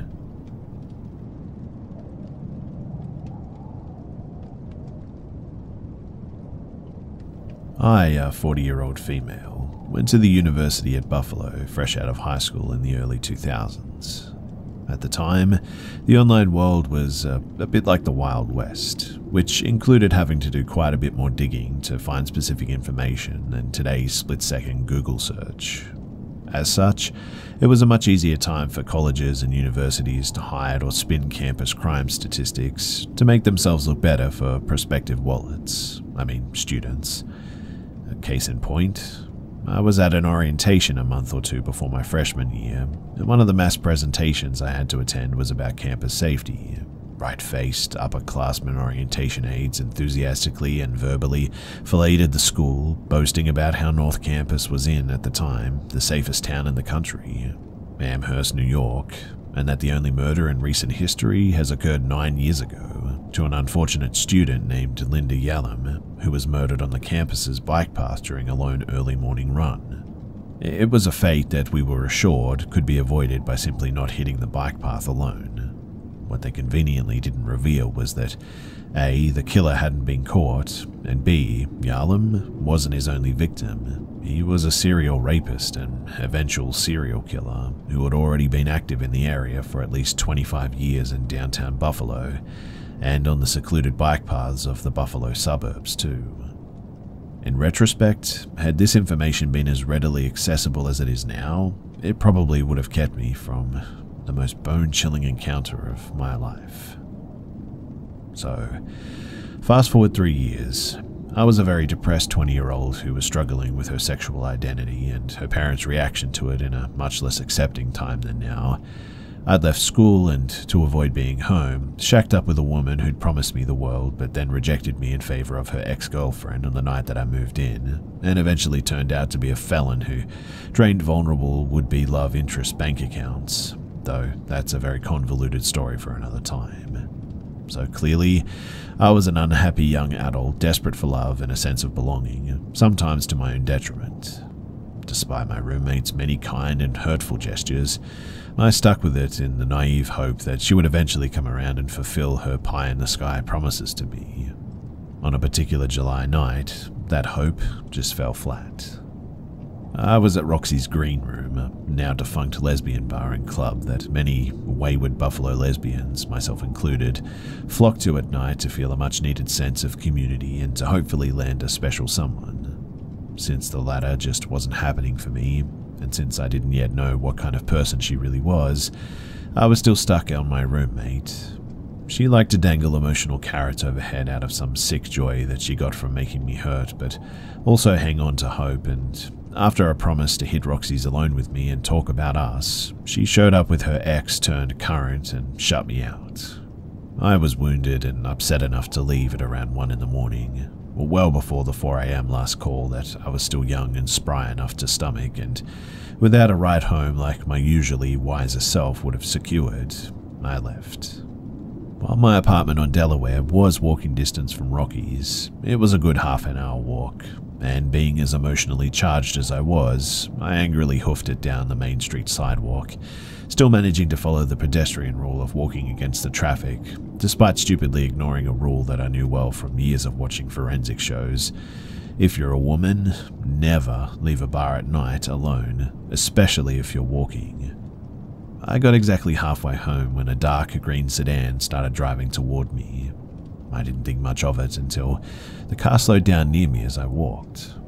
A lone, middle-aged man was in the car with a skin tone that I originally associated with a guy being Italian, but in retrospect, he could have easily been Puerto Rican. He had dark hair and, most importantly, almost impossibly dark eyes that seemed to hold no light of good intentions. Now, I was used to guys being pigs at times. I'd been catcalled by downtown construction workers when an ex-girlfriend and I shared a kiss, and I had endured all matter of wholly unwanted graphic and ham-fisted advances from dudes at school. And although I'd never take the stance that I was asking for it or anything, I was young and thin, so I was dressed in a tight, red crop top with a flare-legged black spandex pants. The get-up was meant to turn women's heads, so I wasn't exactly surprised that I caught the attention of the wrong sex. I paid it little mind past mild irritation that a guy old enough to be my dad would look at me like that as the guy drove off and turned at the next intersection behind me. My walk resumed. I put the guy out of my mind and I continued my trek. But that peace, it didn't last. About 2 or 3 minutes later, I see a similar green car coming up on me again. This time, the guy's window was down a bit and he shouted, "Hey," in a sort of beckoning manner, and gestured in a way that made me wonder if he thought that I was a lady of the night or something. Now, that incensed me. Despite my recent struggles with my identity and the resulting entropy in my life, I was always a good kid. I flashed him a quick annoyed look to inform him that despite the mildly revealing clothing, he was barking up the wrong tree for several reasons, and then I ignored him, focusing forward. He sped off again, and then he turned again. At that point, it was clear that the dude was casing me like a cat burglar cases a house. It was before the time of Uber or even widespread use of cell phones, and with no cabs passing by, I had little hope of getting one. Public transit existed, but it was both sparse and not running nearby. The stretches of Main between intersections were long, and I'd probably be spotted on them anyway since the guy was circling. Being 15 minutes away from Roxy's and my home, there was also no way that I could get anywhere near either place before the green car came back around again. So I quickly thumbed through my mental Rolodex of true crime show-inspired safety tips that should have kept me out of this situation in the first place. Like tip 1, get to an open business, inform the clerk, have him or her call the police and stay put. Then the guy would either give up or get caught. I was coming up on the convenience store where on the opposite side of the street, where I'd bought a pack of cigarettes earlier in the night, but as I got closer, the desolate blackness through the windows told me that it was closed. I looked around for something else, another bar, a gas station, anything, but the street was flanked by shuttered brick buildings and a locked-up church. And then came the headlights and green again. Again, the guy slowed down as he approached me, but his demeanor had shifted again. He put his palm out impatiently as if he couldn't understand my lack of complicity. "Come on," the guy yelled through his now open window, his face an equal picture of aggression, intimidation, and frustration. I kept out of arm's reach on the sidewalk and once again ignored him, but this time I was properly shaken. He angrily punched the gas and was off on his familiar circuit back around to me again. Now I knew that I was in trouble. The guy's behavior was escalating, and I was genuinely scared that his next move would be to grab me off the sidewalk and pull me into his car. From there, God only knew what sort of depravity I was in for. I scrambled through my memory for another safety tip, and I remembered that making myself both impossible to ignore and obviously in distress could get me some much-needed attention from an outside party. So I ran into the middle of Main Street and started frantically waving my hands and shouting at every car that was coming my way. The first car drove by. The second car drove by. The terror in me was now palpable. I knew the stories of city dwellers who were left to their horrible fates at the hands of monsters by jaded throngs of people who heard the attacks perpetrated on them and their cries for help but did nothing out of both an assumption that someone else would step up and reluctance to get involved. And I wondered, would I be the next victim of the bystander effect, snatched away to an early end because of big city indifference? As I was beginning to lose hope, but still determined to keep trying while thinking of my next bold move, a van pulled over that had 4 black guys in it. As a white woman, I was relieved. I knew that statistically, male predators overwhelmingly tend to prey on women of their same race. In a game of numbers, this van full of guys was exponentially safer than that single stalker in the green car, so I opted to take the gamble. I frantically told them about the man in the green car who kept circling around the block and following me, and begged for a ride home. The driver asked if I had any money in exchange for the favor. I didn't. Then he asked if I had any cigarettes. I may be one of the only people you'll ever meet who actually had her life saved by smokes too, but though I had never been a smoker before, I briefly picked up the filthy habit because New York State bars still allowed smoking, and it was a weird part of Buffalo lesbian bar culture that I emulated to fit in. Yet another way that I was, as are many, kind of an idiot in my early 20s. But yes, I answered urgently. I just bought a pack and you can have the whole thing if you get me home. Adamantly, I was initially a little miffed that the driver wanted something from me in exchange for not letting me get abducted off the street, as well as the implication that he may not have helped me if I had nothing. Still, I had the Marlboros, and he had a vehicle, and the stars had hopefully aligned. Regardless of how it went down, I had help if he let me in, and the details didn't matter. After a second or two of thought, which seemed like an eternity to me, the driver agreed, and one of the 2 dudes in the back opened the side door for me and got out so that I could slide into the seat behind the driver. As the door to my safe carriage full of impromptu nights shut and I got buckled in, I looked out of my window just in time to see the green car creeping past the van and proving to my saviors that I was telling a very disturbing true story. And until my dying day, I will never forget that man's eyes. Feeling safe surrounded by a closed van full of young, tough-looking rescuers, I looked at this guy dead in the eyes. Part of me was rightfully terrified, but another part of me wanted to look right at him defiantly and tell him with my eyes, I got away from you, I win. I was repaid with the most evil, hateful look that I'd ever had directed at me, let alone seen. His eyes were black like a cat's eyes get when it sees a bug in the house and its hunting insects causes its pupils to blow to allow more light in. But at least there's usually a hint of playful mischief in a hunting cat's eyes. The eyes that I was seeing were those of just pure, unadulterated predator, and the vitriol that practically oozed from them as he glared at me let me know exactly how he felt about his prey having the audacity to elude him. He drove off into the night, and so did we, in a bit less direct route to make sure that we lost him. After a blessedly quick jaunt with frequent looks behind my shoulder, I was delivered home, 1 pack of cigarettes short, but alive and in one piece. The first thing that I did when I got in the door was to check the locks on absolutely everything. After that, the adrenaline started to wear off and the pure fear set in. I was so terrified that the man in the green sedan was searching the area when I got dropped off that I grabbed the cordless phone, then lay completely flat on the living room floor for hours to keep totally out of sight from any of my apartment windows. As I lay there, I called the Buffalo police and relayed my terrifying tale in as much detail as I could give them. Being painfully aware of the prevalence of hate crimes against the LGBT community at the time, I told the cops that it was possible that the man was cruising near Roxy's to prey on vulnerable queer women who were out and about. In hindsight, I think the guy just saw who he thought was an easy mark out by herself and availed himself of the opportunity to strike. So, Fast forward another 4 years, and I'd moved out to Chicago to live with my then girlfriend. For about half of my 4 years there, I was pretty homesick, I admit. I'd never lived anywhere except my home state of New York, and I went there knowing no one accepted my ex, who wasn't exactly an empathetic soul, adding to my feelings of isolation. I coped by keeping up on upstate New York news, so I'd feel a little less far away, I guess.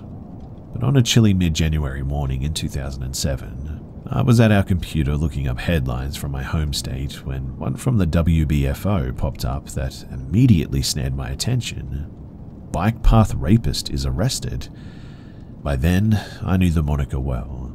The internet had since aged into a beautifully organized repository of sometimes knowledge, and despite the lack of transparency from my alma mater, I became familiar with the Buffalo area mystery man and his active status throughout my time in Buffalo.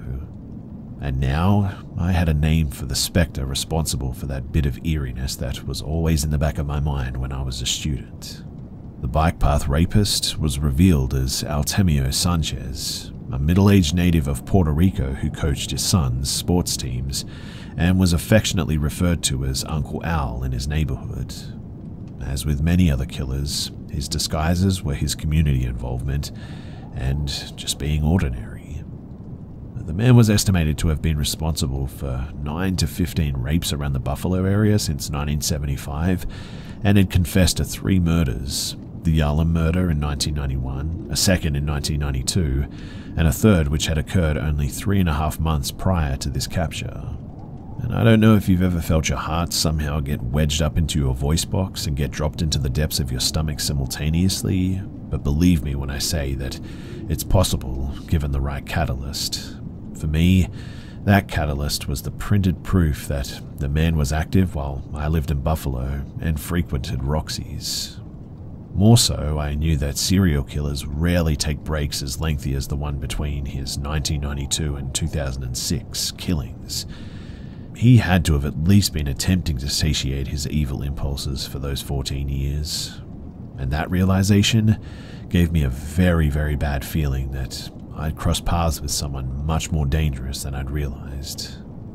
The news article had no picture of Sanchez, but this sickening feeling in me prodded me to find one. And it was almost as if I knew what I would see before I even looked at him. I Yahoo searched his name because that was still a respectful means of finding things on the internet in 2007, and I was horrified, though not surprised, to see those same black, soulless, predatory eyes that I looked into 4 times on that summer night in Buffalo in 2003.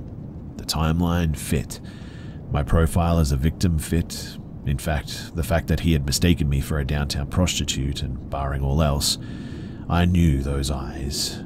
I had a potentially deadly close encounter with Artemio Sanchez, the bike path rapist, aka the bike path killer. My lack of sense put me in his orbit, and a van of angels pulled me out of it. I know who I saw, and as God is my witness, I will never be convinced otherwise. Though many of his rapes fell victims to statutes of limitation, he pled guilty to the 3 murders and was sentenced to 75 years to life in prison. In essence, the guy won't be exposed to the outside again unless he's the one in a body bag.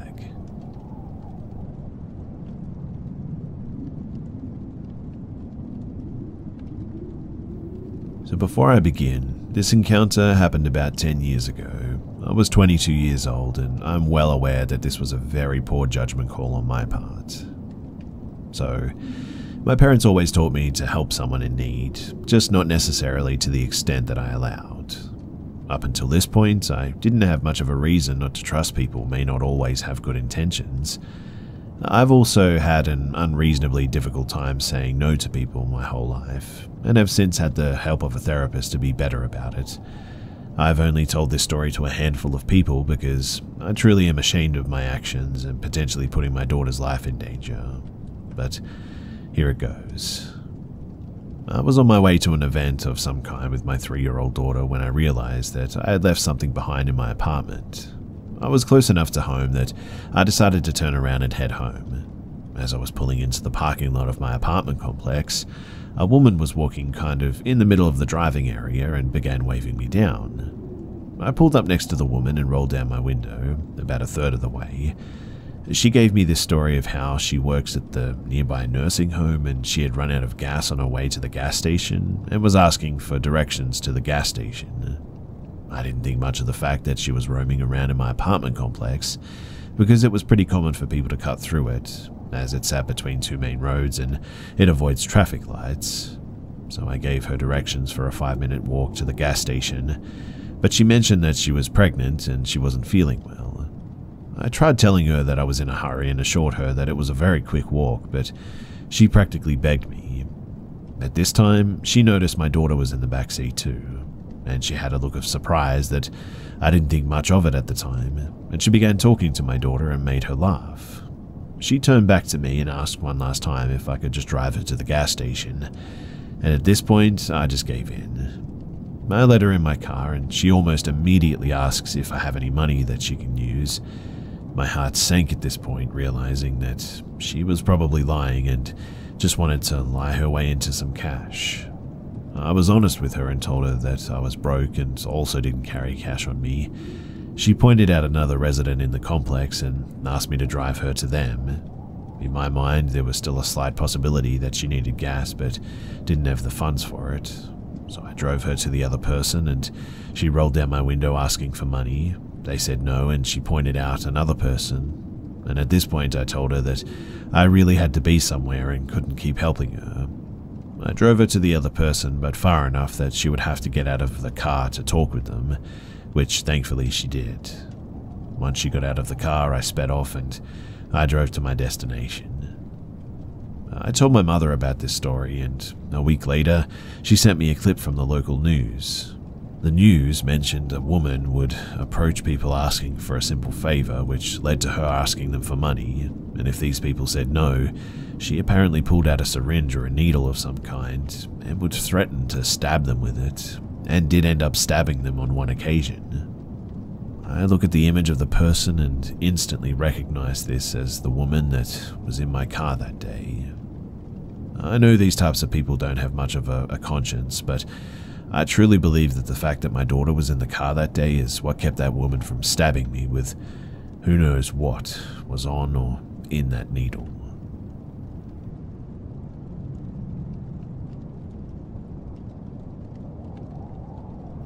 So I thought that I would share something interesting that happened to me about 15 years ago.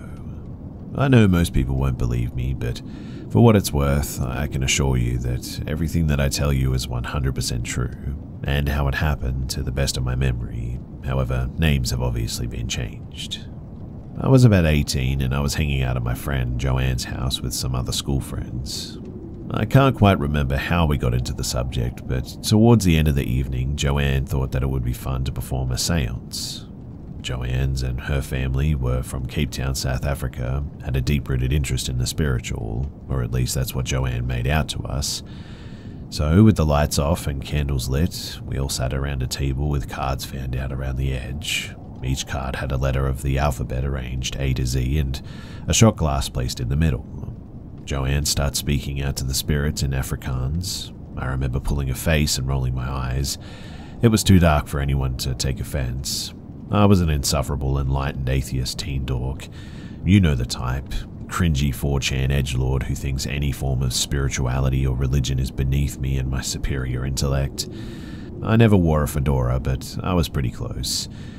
However, what was about to happen made me question everything. It started mundane enough.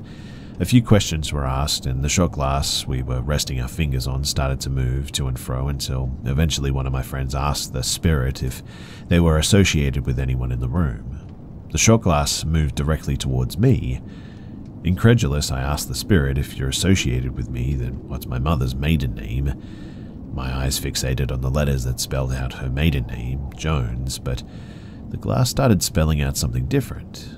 First, the glass went to T, then H, then O. I thought then that it was all just made up, as it was completely wrong. But then, I was struck by a horrific realization. When my mum was 6 months old, her biological father died of a heart attack, and a year after that, she took her stepfather's name.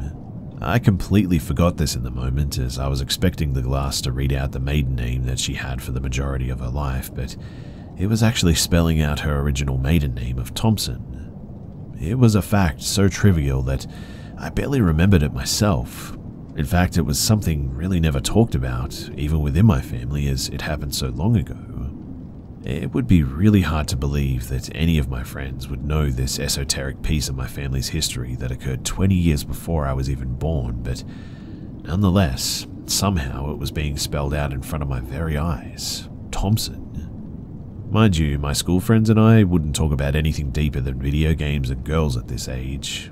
Yet, there's no way that I ever mentioned this to any of them. It's not like any of my pot-smoking loser friends had a copy of my mum's birth certificate, and none of them had ever met anyone else in my family. What I'm getting at is there was just literally no way anyone could have known this.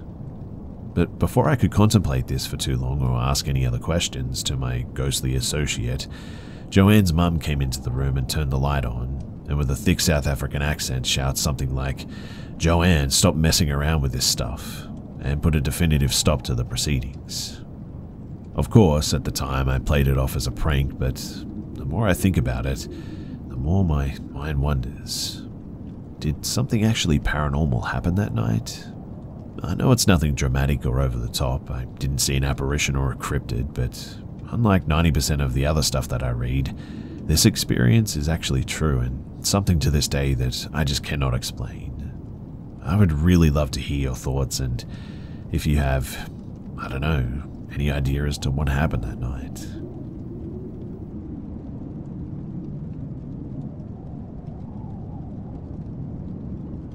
When I was a kid, around 6 or 7, we were on a vacation at South Padre Island. It was on the Port Isabel side. We stopped at a Dollar General located at a strip mall for snacks and beach toys. I remember going through the corner of the shops towards the back. It was only maybe a few seconds, 30 seconds to a minute tops. Just sort of wandered off while my family loaded up bags of snacks and drinks. And I distinctively remember that it was a brown-colored van with sliding doors. The van pulls up in front of me and opens the sliding door. I remember at least 3 figures, 2 of them men, one driving, one opens the sliding door. In English, my family is Spanish-speaking, but I spoke English at the time already. One of them, I can't remember which one, said something along the lines of, "Hey kid, your mum is looking for you. We can take you to her. Come on, we're going to take you to your family. They're looking for you." A tiny bit of me was like, oh, maybe my mum is looking for me, because she was always super extra and would freak out if I wasn't around her, and for a minute I believed that she might indeed be looking for me. But then I put 2 and 2 together. My mum doesn't even speak English, and these guys came by super quick. I've only been gone for about maybe a minute. They came the wrong way from where my family is. A creepy van and all that, and yeah, these guys want to kidnap me. So I turned and I quickly ran back to my family, and after that I never saw the brown van again. And I know it sounds weird, but I never spoke a word about this up until, well, this moment. If there is a lesson in this, I guess it's to keep your loved ones close, especially if they're young. Always keep them around you, and this all took place in maybe a window of 1 minute, so it can happen quickly. Be careful out there.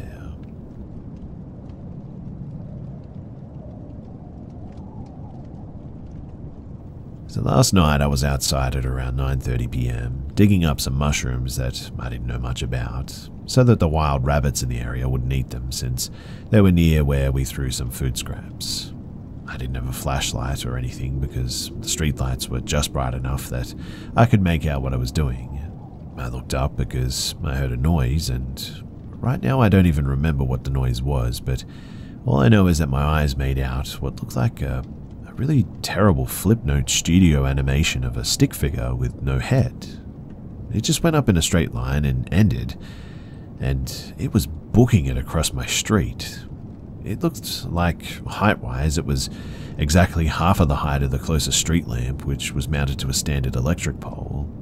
And you know when you're staring at a bright light source for a while, and then when you look away or blink, you sort of see the outline of that kind of light or imprinted on your eyes or whatever it is for a bit. Like, whatever shape the light was is dark, and then it has a sort of fuzzy grey haze around it. Well, this is exactly what this stupid stick thing looked like. Dark with the hazy grey outline, except it was moving. It was over so fast, and I even blinked a few times to try and see it again because I genuinely thought that it was just that effect in my eyes, but I hadn't been using any flashlights, and the streetlight has a round cloudy cover around the bulb, so I couldn't have seen the light bulb itself in any way. I'm still not incredibly sure that this wasn't my eyes playing tricks on me. In fact, I'm really only like maybe 60% sure that it was real, but I was sharing this because I want to see if anybody else has seen something similar. At least in the moment, it was really scary to me, and I was completely convinced that I'd seen it, that I literally started crying back inside. I'm possibly being overdramatic, I know. I just have no explanation for what this was, and to be honest, I really do think that I saw something that night.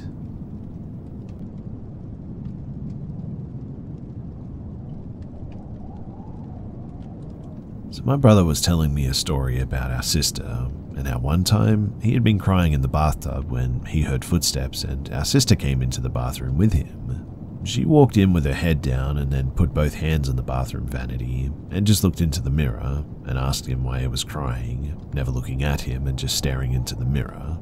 He climbed out of the bathtub and he went into his room, and he never really thought about it again until he went to lunch with my sister, and he asked her if she remembered that day and explained why he was in the bathtub crying. After he finished the story, my sister was extremely puzzled and said that she doesn't remember it at all. He was about 6 years old at the time, which made my sister at the time 12, so for him to remember it so clearly and her not to remember it was really weird to him, and after he shared the story with me, it brought up a weird memory with her as well. In the same house that this happened to him, there had always been weird things about it. Things being moved in front of me and weird feelings really, but this almost shared experience took the cake. So I lived in the back room of the upstairs in our house, and along with the hallway were 3 other bedrooms, but the room in the front of our stairway was my 2 younger sisters' bedroom. I was painting in my room because the upstairs was finally quiet with everybody else playing outside when all of a sudden I hear someone running up the stairs, so I went to see who it was. When I opened the door and saw my older sister run into our younger sister's bedroom, but she was wearing my favorite shirt. I immediately got upset and went into the room to yell at her, but as soon as I yelled her name, nobody was there. I called her name again and told her that it wasn't funny and I wanted to take off my shirt. I looked under the beds, the closet, I ripped off the covers, but still, nobody was there.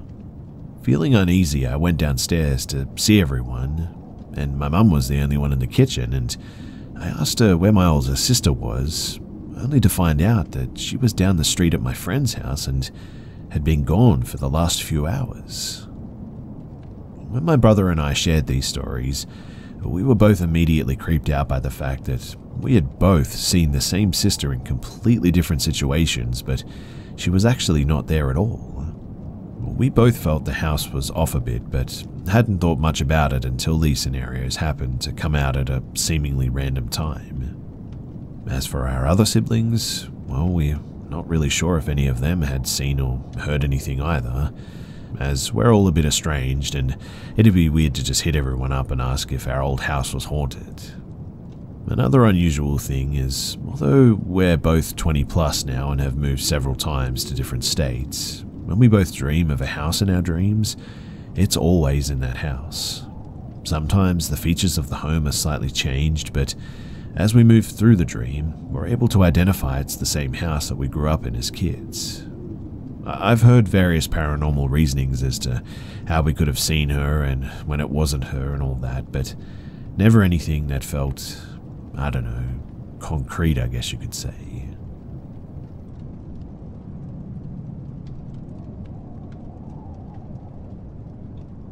For a bit of context, I work at a gas station in the backwoods of Tennessee, and that's where this happened. Last night, when I clocked in at the store, it was 8 o'clock, it was completely dead. I figured that it was going to be a pretty easy night because the road this station is on is not the main road. Actually, it used to be up until about a decade ago when a new freeway was built. this led basically every business that was here to pack up and leave their old building abandoned. Thanks to this, there are a lot of abandoned buildings on this stretch of road that local druggies tend to claim as their own. Anyways, at around 11, I only had an hour left of my shift, and so I figured that I should actually get some work done instead of just sitting around and doing nothing. I'm 18, and so I work the shift alone, which is nice because it means I can, well, do pretty much whatever I want. This is normally pretty great because I can do whatever I want as long as I get the work done by the end of my shift. I noticed that we were almost out of barbecue chips, and so I need to go get some from our storage space, which is for some reason in the basement of the station. I've always hated going down there, just because it gives me the creeps. Why the owner decided to store everything down there is beyond my comprehension, but anyway, I got about halfway down the steps before something fell on the other side of the room, and it sounded like footsteps were coming my way. I sprinted up the stairs and locked the door to the basement, panicking like a madman the entire time. When I got back upstairs, I went behind the counter to the store computer so that I could check the security cameras. I flicked over to the one that looks into the basement, and there was this guy, just standing there smiling up at the camera. He had a look I can only describe as absolute insanity in his eyes, but he didn't look like the average junkie in the area. He was actually clean-shaven and dressed in what looked like to be jeans and a button-up of some kind. Honestly, if he had walked into the store, I wouldn't have batted an eye, but because he was down there and because he was just looking at the camera and smiling, it shook me to the core. I called the store owner, and at first he was pretty mad that I called him in the middle of the night, but once he heard how freaked out I was, his tone changed. He told me that he'd be there in 15 minutes, and to just lock the main door to the store and make sure the man didn't go anywhere. I asked if I should call the police, but for some reason he didn't want me to do that just yet. So I locked the entrance to the gas station and went back to looking at the man. He was still there, just smiling. About 3 or so minutes of him staring at me later, and finally he walked away from the camera, out of view. My boss showed up soon after, armed with a shotgun, and when I let him in, he immediately went to the basement. I went with him just because I felt safe with him being there, like another person is there and all, but we didn't find anything. My boss at first chalked this up to me being tired and hallucinating the man, but I knew what I saw. It scared me a lot, and, well, first off I'd like to say that my shift yesterday went pretty normal, and I have the night off tonight, which is always great. I'm mainly sharing this because, well, there are some questions, obviously, that a lot of people might have. First, I'll say that the owner, aka my boss, isn't exactly a model citizen. I don't think he's hiding anything illegal in the basement, but then again, I've also never really went looking for anything, so who knows. My boss is also a bit of an idiot when it comes to phones, which is why he didn't get the picture or video of the monitor. His rule is that your phone has to stay in a small drawer behind the counter for your full shift. The first time you're caught with it out, you get a warning, and the second time you get fired. I've already been caught with it once, and I really don't like being unemployed, so yeah, there were no pictures on my phone. But eventually my boss did end up looking at the footage, and yeah, the guy was there and he saw him. He agreed with me that it was creepy and also apologized for saying that I just hallucinated it. He still doesn't want to call the cops for some reason, but he did say that if it happened again, he would get the police involved. He went back and looked at everything that was captured until that point, and there just were no signs of anyone going down there. Apparently, he asked the other people that work here if they'd seen anything down there, but I don't know what they said. I still don't know what to think about this whole event, but I do have another shift soon, and to be honest, I'm sort of dreading it.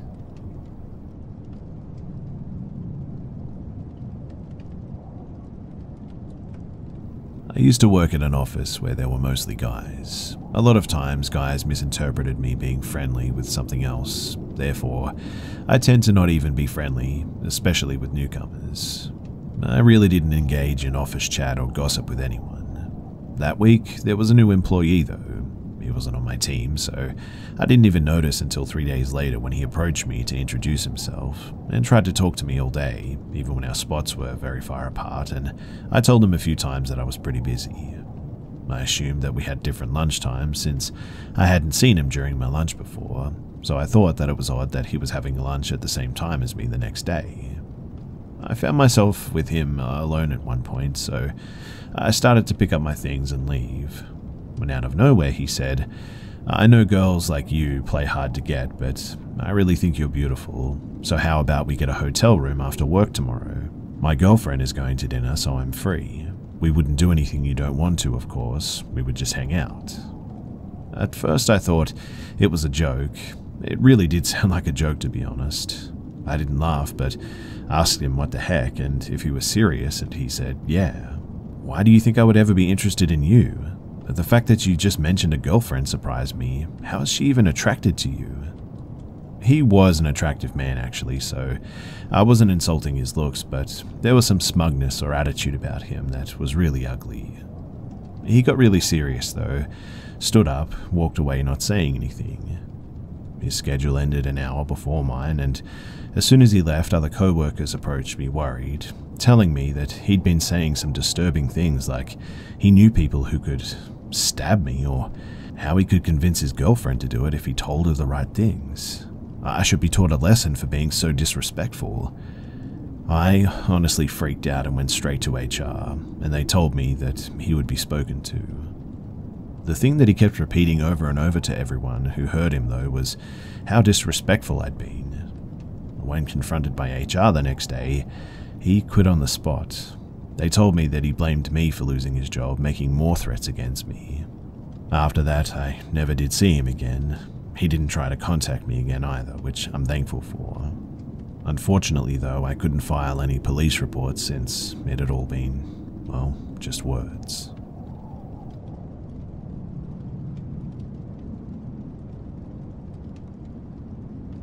So this happened about 5 months back when I worked at this local fast food place. I shared my car with my boyfriend, and we were both working this one night. I got off at 10 PM, and he got off at 11 PM, so he had the car. I didn't mind waiting on him, as I'd done it many times before this. When it hit 10, I sat outside of my workplace's front door on the sidewalk. I had an hour to kill, so I talked on the phone with my aunt while I waited. I'd been sitting there for probably about 45 minutes, so it was almost time for my boyfriend to be getting off work and pick me up. I'm always very aware of my surroundings, no matter where I am or what I'm doing, when I heard a car pull into the parking lot from the back entrance. It went around the whole building and then stopped right in front of me. It was a brown minivan with those sliding doors, and it had extremely tinted windows. I mean, I don't know how to measure the window tints, but that had to be the darkest tint that you could get them at. Anyways, this man rolled down his driver's window and held out a piece of paper to me. He was about 10 or 15 feet away, as I was still sitting on the curb on the phone, still with my aunt. He started saying, "Come here and read this," over and over again. He had a thick accent, plus I was very confused, so I asked, "Do you need me to get my manager? I'm not sure what you need." His response was, "No, no, no," over and over again, and then, "You come here," very demandingly. I looked at the sliding van door, and I could see, though, that it was partially open, like sort of cracked open. I couldn't tell if anyone else was in the car because of the tinted windows, so my response was, "I'll go get my manager for you." We always lock the front door because our lobby is closed at night, so I started knocking fastly on the door while not keeping my eye off the man in the van. Finally, my manager came up to the door, and right when she was opening it, the driver saw her and spun his wheels and sped off, not stopping at the end of the parking lot or stop signs. I waited until the next day to call the cops because I was shaken up about it and didn't know how to explain or react initially. It seemed so obvious what he was trying to do, and my manager pointed out that he probably thought that I was younger since my stature is kind of small and short. I'm just glad to have had the common sense to maintain distance, and am always aware of my surroundings. I encourage everyone else to do the same because this night could have gone a lot worse.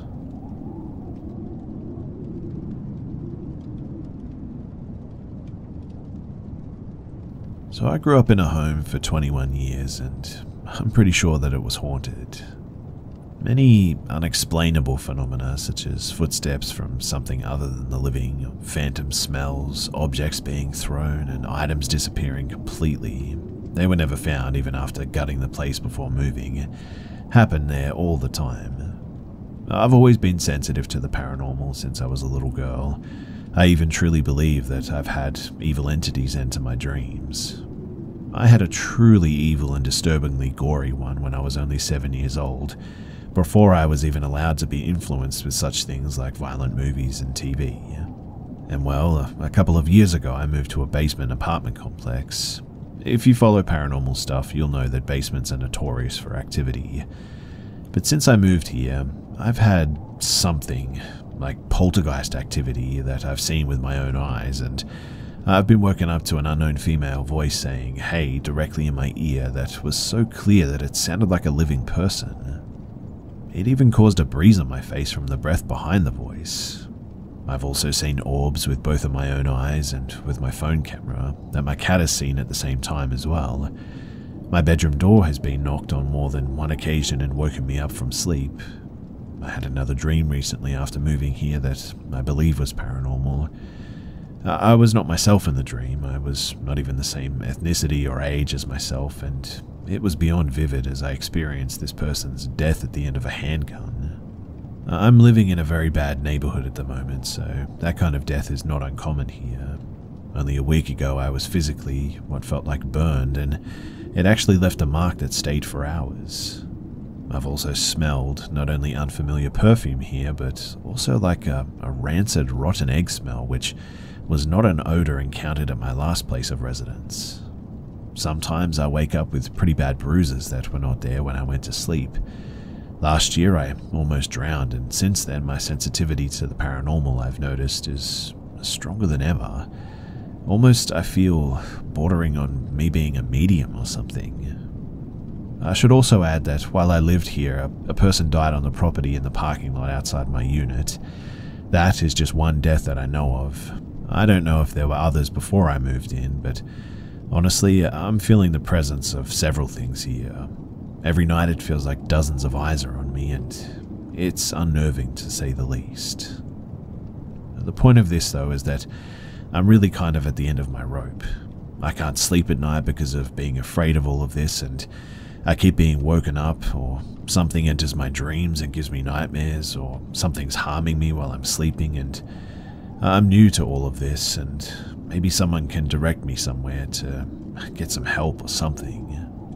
Also, any advice on how I can spiritually protect myself from whatever this is, I would love to hear it.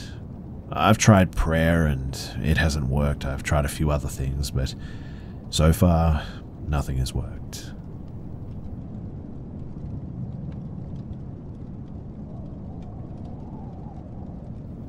This is something that happened to me a couple of years back that still freaks me out when I think about it. To start, this was around maybe midnight, and I was in my room browsing stuff on my phone when I suddenly hear what sounds like knocking outside of my bedroom window, ground level. I first shrugged it off as being a squirrel or something until I heard the same sounds again, which is when I started becoming a bit concerned. It was at this point that I left my room and called my dad to tell him about what was happening. He tried to reassure me that it was nothing, and while it was happening, I heard even more knocking coming from around the front door. I tried calling out to see if it was my brother or anything, but it didn't get any answers. At this point, I was starting to really freak out. It was after this too that I heard someone at my back door trying to force the door open. It was locked, thankfully. And finally, after this, my dog finally caught on and started barking like crazy at the other end of the door, which finally drove whoever was out there off. After that happened, I called my grandpa, who lived a block over, to come and pick me up because I was way too scared to be able to stay the night in that house. In retrospect, I should have called the police, but I wasn't thinking straight, and was shivering on the couch holding a kitchen knife the whole time that I was waiting. I still have no idea who was out there that night. I had taken a walk alone in a nature trail earlier that day, and my only working theory is that someone had followed me home or something. I later learned too that there were drifters living in the woods around that area, which adds to that. I have no experience of that though, so that's just hearsay, but this was definitely one of the scariest things that I've been through, and it still makes it hard for me to stay home alone, at night.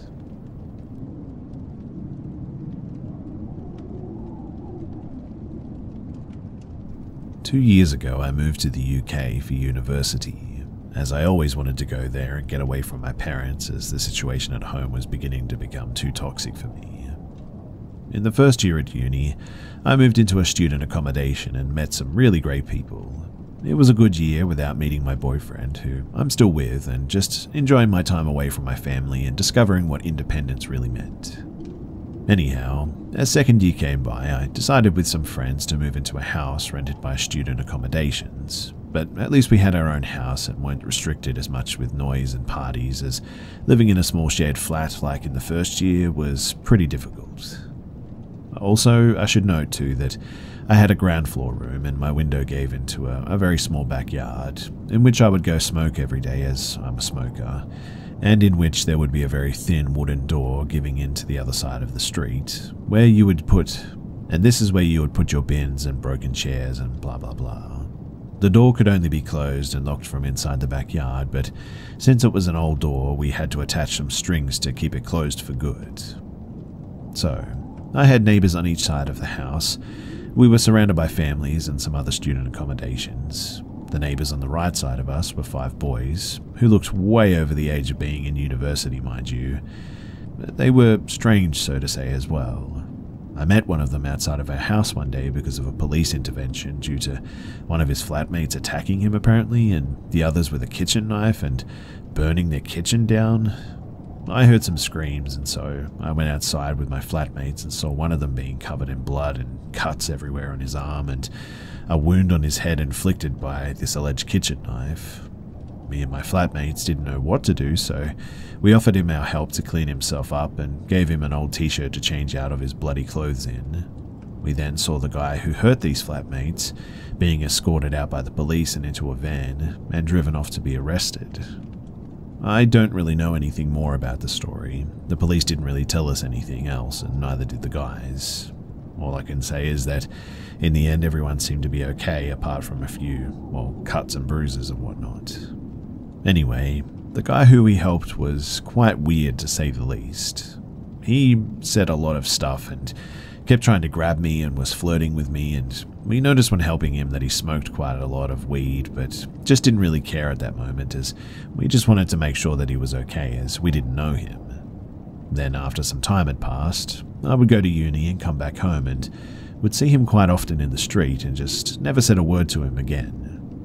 But one day he came up to me in the street while I went to the corner shop and started talking to me weirdly, and I didn't feel comfortable at all with that for some reason, so I just didn't really respond to him in the end. He then just said, "Oh, that's okay. I'll just wait in front of your house then and we can talk further." No need to say that I was creeped out a bit and just thought that he was joking, so I bought my drink at the shop and headed back to my street. And as I turned into the street where my house was, I saw him with his flatmate sitting on my doorstep and waiting for me. At this, I panicked a bit and went back next to the corner shop and called my only guy flatmate to ask him to open the door and tell the guys to go away, but obviously he wasn't home and nobody else was either, so I literally just waited it out until they left maybe an hour later, and then sprinted back home and locked the front door. Note too that my front door had a glass panel on it where you would be able to kind of make out who was standing in front of it. So after this already pretty weird encounter, I just tried to avoid this guy and mostly succeeded for a while. But then one day, as I went smoking in the backyard, I noticed that the wooden door, which is always closed, was open, and the strings that we put there to keep it closed were cut off. For whatever reason, I didn't think much of it, and I just closed the door again and put a new string on it, thinking that it was one of my flatmates who took the bins out and just didn't tie it back or something. The weird neighbours would often scream a lot and yell and fight in their house, and it would wake me up and my flatmates up in the middle of the night sometimes, but we kind of got used to it after a while, I guess. But one evening, my boyfriend slept over like he usually did, and he, who usually never wakes up because of a noise, woke up in the middle of the night because of a bang and some whispering. I was sound asleep, so he very silently woke me up, and we both just waited in the dark and listened for any other noises. And suddenly, we heard the wooden door just bang, just shot open and some footsteps next to my window. I always had my window open because it would get really warm inside, so at that, we both just froze. And then we heard the door leading to the backyard get shaken softly as if they were trying to get inside, and then they stopped. Luckily, we had the curtains closed, so they couldn't see us, but we were ready to get dressed and get the heck out of that room and lock them in if they came in from the window. But then, we heard my window move and open. And we also heard one of the guys saying something in a different language that we didn't understand and started to hear them trying to get in. My boyfriend and I just shot up out of bed, took my phone and put clothes on and ran out of the room and out of the house. I then called my flatmates and told them to lock themselves in their rooms, and then I called the police, who luckily came in less than 5 minutes as the headquarters were a couple of streets down from us. I don't remember much after the police came. I think me and my boyfriend were just in shock, I guess, but they ended up catching one guy. The other fled and was later found a few streets up smoking some weed.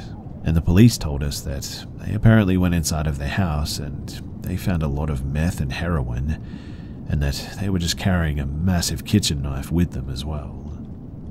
I was really confused as I've never done anything to offend or do anything wrong to my neighbors, so the idea of them breaking in with who knows what intentions with a kitchen knife terrorized me and my boyfriend for some time. The two guys ended up being arrested, and one of them was put in prison for 2 years for carrying a weapon with intention to harm. I never heard anything else from the police, and I moved back home a few months later as I was just too scared, and it tormented me for months on end, not knowing what would happen if my boyfriend didn't wake up with me that night. I'm now still coping with it and finding it really tough to get over it. I guess I'm always just asking myself, what if? What would have happened if? I now very often wake up because of the slightest noise, and I get horrible nightmares because of it. But hey, at least I'm still with my boyfriend and in one piece. And we often talk about it, and that helps a lot too. I'm thankful for my boyfriend.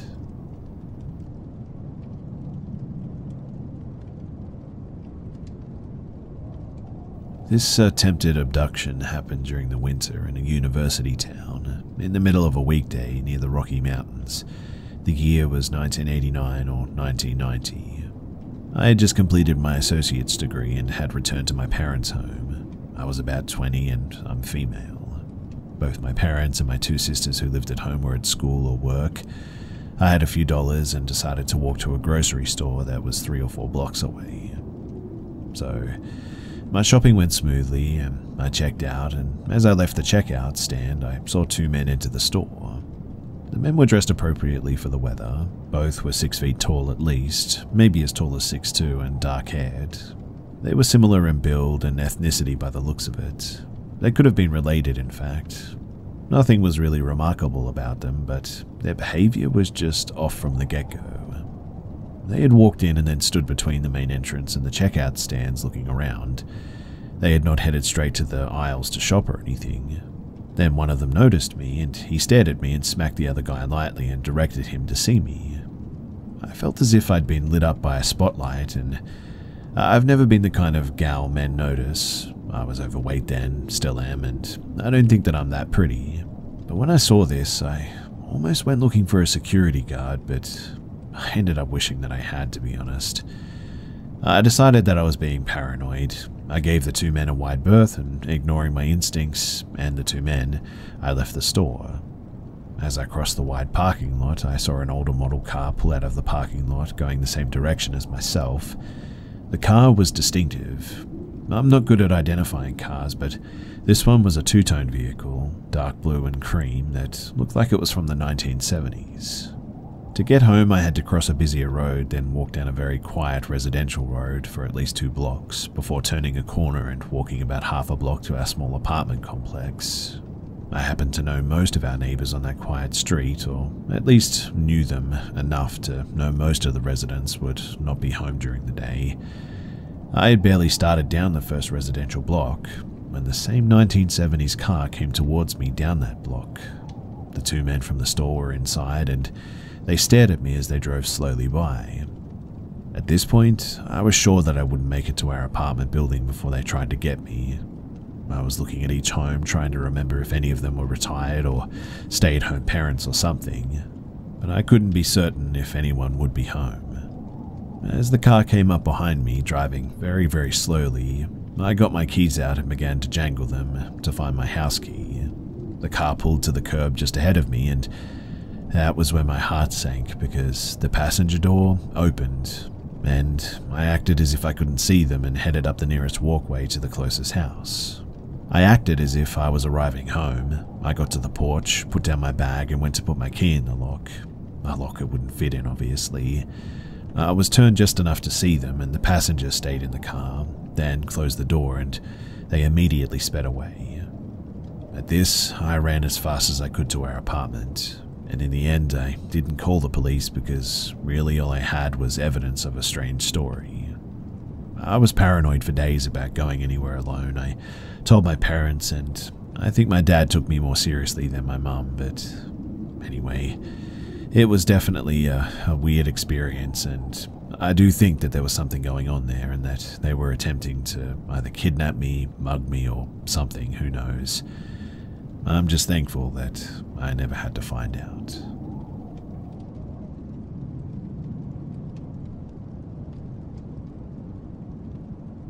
I've been staying at my aunt's house for a week or so while they're on retreat with each other, and all was well for the first 6 days, and then I find that the back gate is wide open.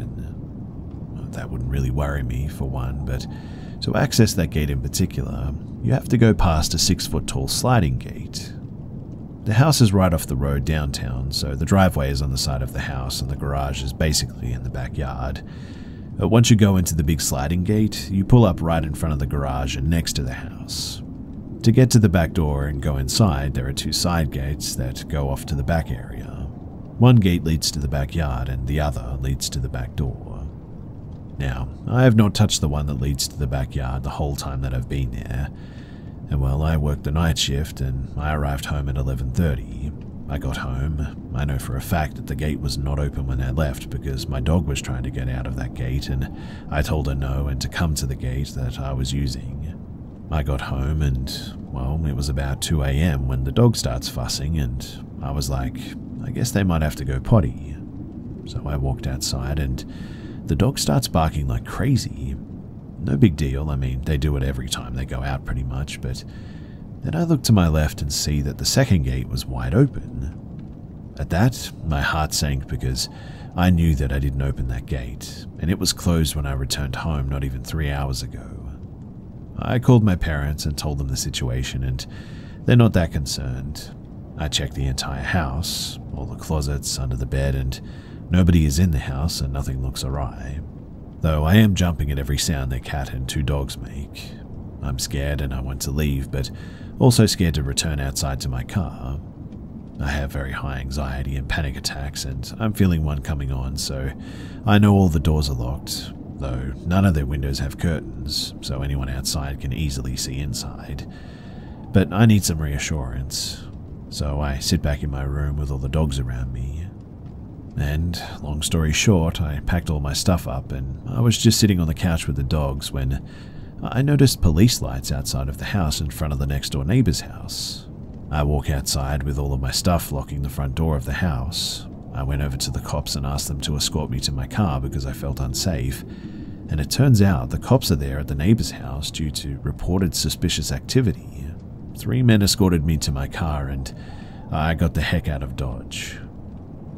My gut was telling me that something wasn't right that night, and obviously something was not right because cops were at the next door neighbor's house. I'm now safe and I got off the phone with my brother and I'm almost home, but something was going on there that night, and I just felt like I was being watched.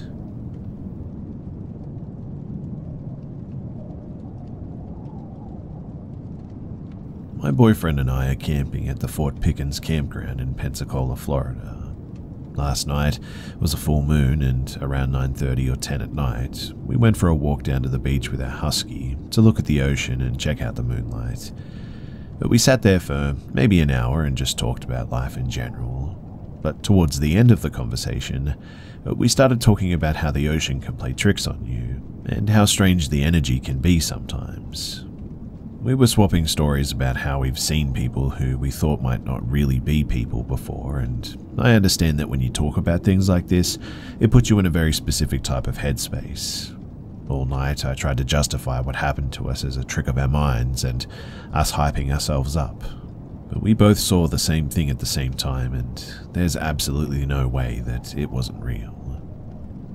So, we started walking back to camp, and it was maybe a quarter mile from the beach down the little boardwalk thing to the main road. Once you get to the main road, you see the entrance to the campsite, and there's a small parking lot there, a stop sign, a picnic table, and a building that looks abandoned and out of business. This building is 1 story tall and doesn't have any signs out front, and I don't believe the doors and the windows are shuttered, but they're definitely not accessible. Like, I wouldn't be able to press my face against a window and try to peek in. It's that kind of boarded up. So, I was sitting on this picnic table while Shane was standing and telling me a creepy story about something he saw in the ocean when he was 11 years old. We were there for maybe 10 minutes, and we were talking about his story, and I was trying to debunk it and figure out with him when all of a sudden a girl comes walking out of the campsite area towards us and stops at the building. We both really didn't think too much of it because we had already seen 2 people walking that night, and we knew people were active because it was a full moon and wanted to make the most of the campsite. But this girl, she walks up to the abandoned building and looks as if she's peering into the window or trying to open the door on the right side of the building. I almost even remember her standing on her tippy toes. She obviously doesn't get in, and then she decides to walk all the way across the length of the building right in front of us to the left side. And this is when I start to get uncomfortable because she doesn't look at us or address us, or even though we're loudly standing there talking, and the way that she was walking, all I could see was like her side or back profile in a sort of long brown ponytail. I know this doesn't make much sense, but it's like, how can somebody walk from right to left in front of you and you don't see the side of their face? All I saw was her hair, and it's not like she had her head turned, if that makes sense. Anyway, she rounds the corner on the left side of the building and doesn't come out. At this point, I'm actually invested and am grilling the location she went to the whole time, and don't take my eyes off of it. I don't really know how to explain this, but it didn't seem like she walked back behind the building. It seemed like she was right there and was waiting for us to do or say something. There's a little edge on the side of the building that looked maybe, 3 or 4 inches wide, kind of like a gutter hanging off, I guess. And I swear on my life that it's like she went behind this little 4-inch ledge and flipped herself sideways and was frozen and just watching us. Shane has his spotlight for hunting that he uses as a flashlight, and he shined it on the little edge area of the building that she went behind. We kept seeing something low to the ground on the side of this ledge, and it made us think that she was just standing there doing something. So Shane shines his light in that direction and screamed, "Yo, what's up? Are you good?" After this, he kept his spotlight pinned where he thought that she would pop out, and after a delayed 4 or 5 seconds, we literally saw her sprinting out of the shadow and leer forward facing right. She had her back haunched over, so she wasn't standing as tall as she normally would. And I cannot explain how scary it was to be sitting there watching this whole thing take place, and once we shine the flashlight, we have this person's face pop out from the side of the building. It legit would have been less scary if she never came out and we circled the whole building and nobody was there. Her movement was incredibly unnatural, and it was as if no human being would respond with her body language that way after having a flashlight shining on them. It's like she couldn't figure out what to do, and she showed herself only because we made her. It was almost as if she was scared of getting caught for doing something wrong. Not scared of us, I guess you could say.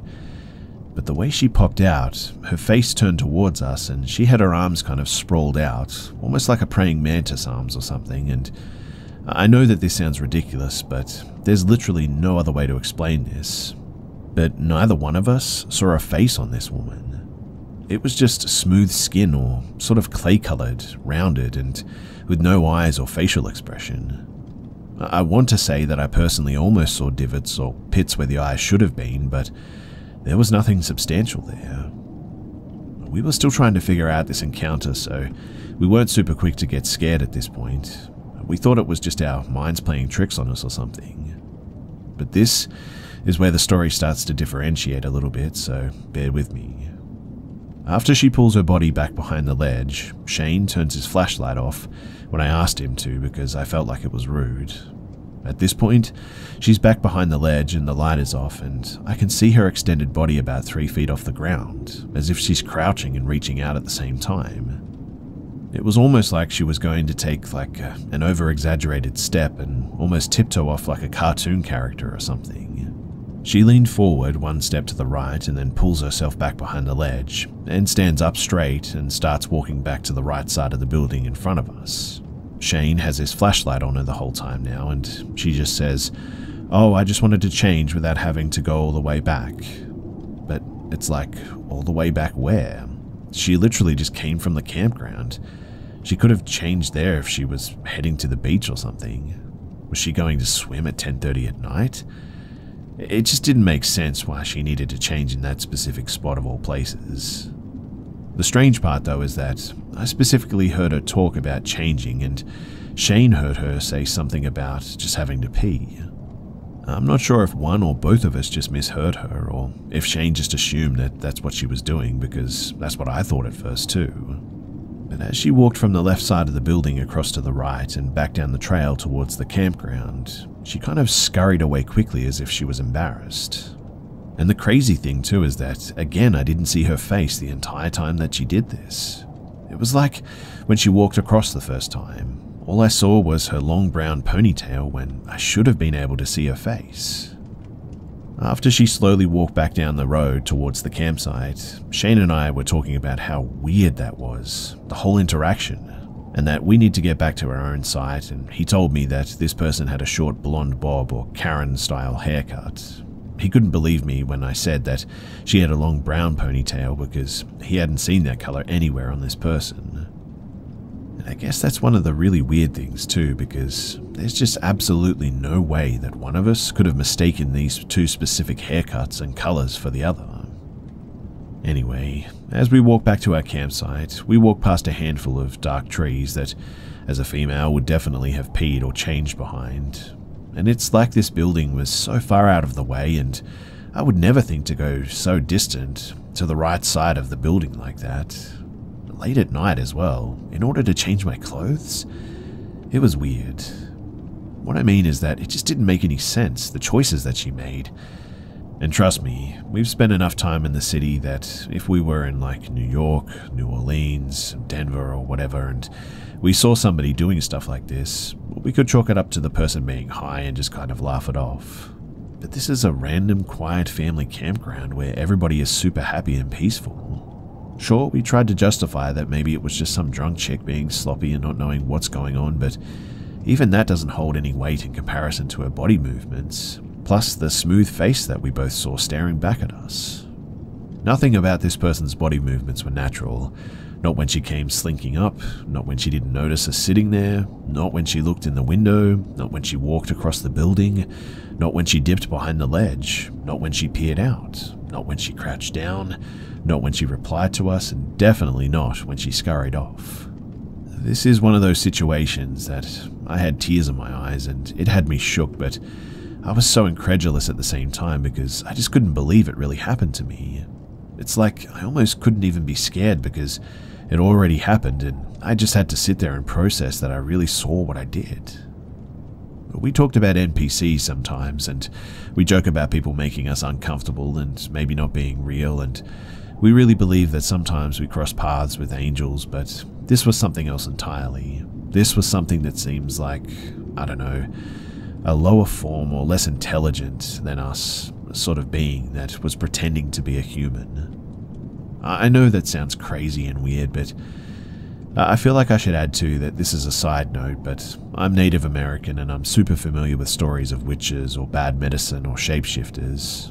And in a lot of our stories, these are humans who are incredibly intelligent and powerful and have this human urge based on jealousy or anger or evil to target individuals and appear as another living form. But I'm telling you right now that nothing about this encounter felt like that. This didn't seem like something smarter than us, this didn't seem like something with an emotional intention, and it didn't seem quick or cunning or like it wanted something from us. This was the exact opposite end of the spectrum. It seemed like it was mimicking or mocking human movements.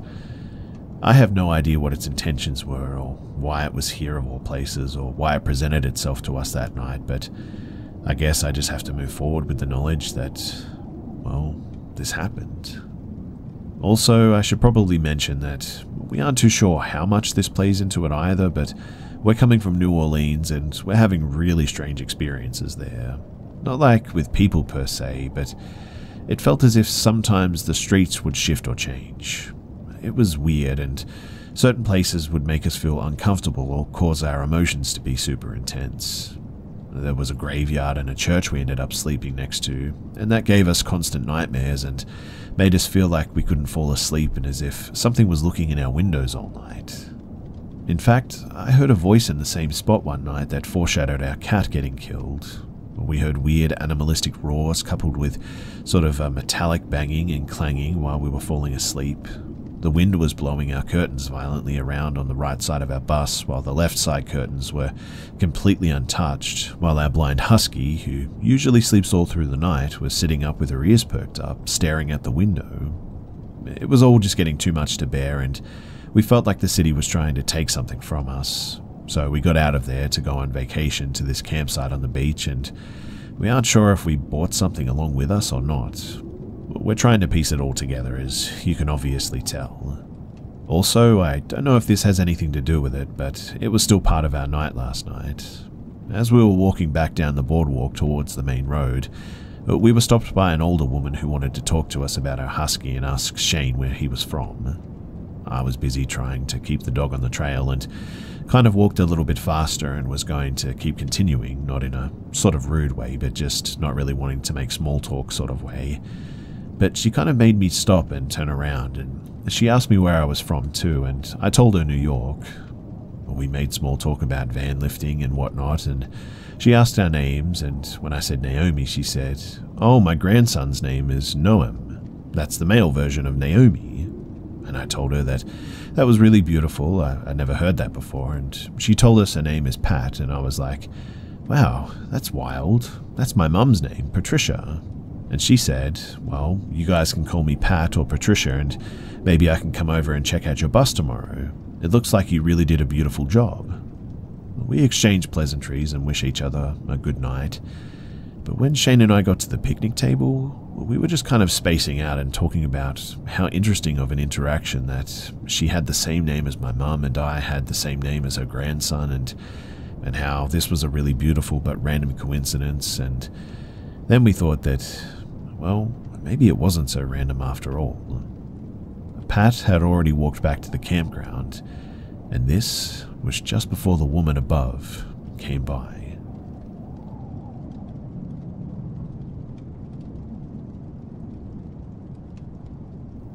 So this is the strangest thing that I've ever seen, and it was somewhere in West Virginia years ago.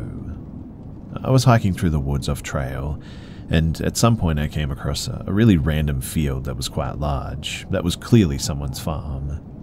I was about to go around it too until I noticed a bunch of people wearing what looked like cloth diapers and head wraps while burning a cross with a pig hanging from a chain. They were speaking in a language that I didn't recognize. They saw me. We both sort of had a deer in the headlights moment look for what felt like forever. But then a few started my way, and I have never run back up a mountain in the dark so fast for so long. I still have no clue what they were doing. I don't think that I could find that place again if I wanted to be honest. But what I can say is that West Virginia has some weird people in it.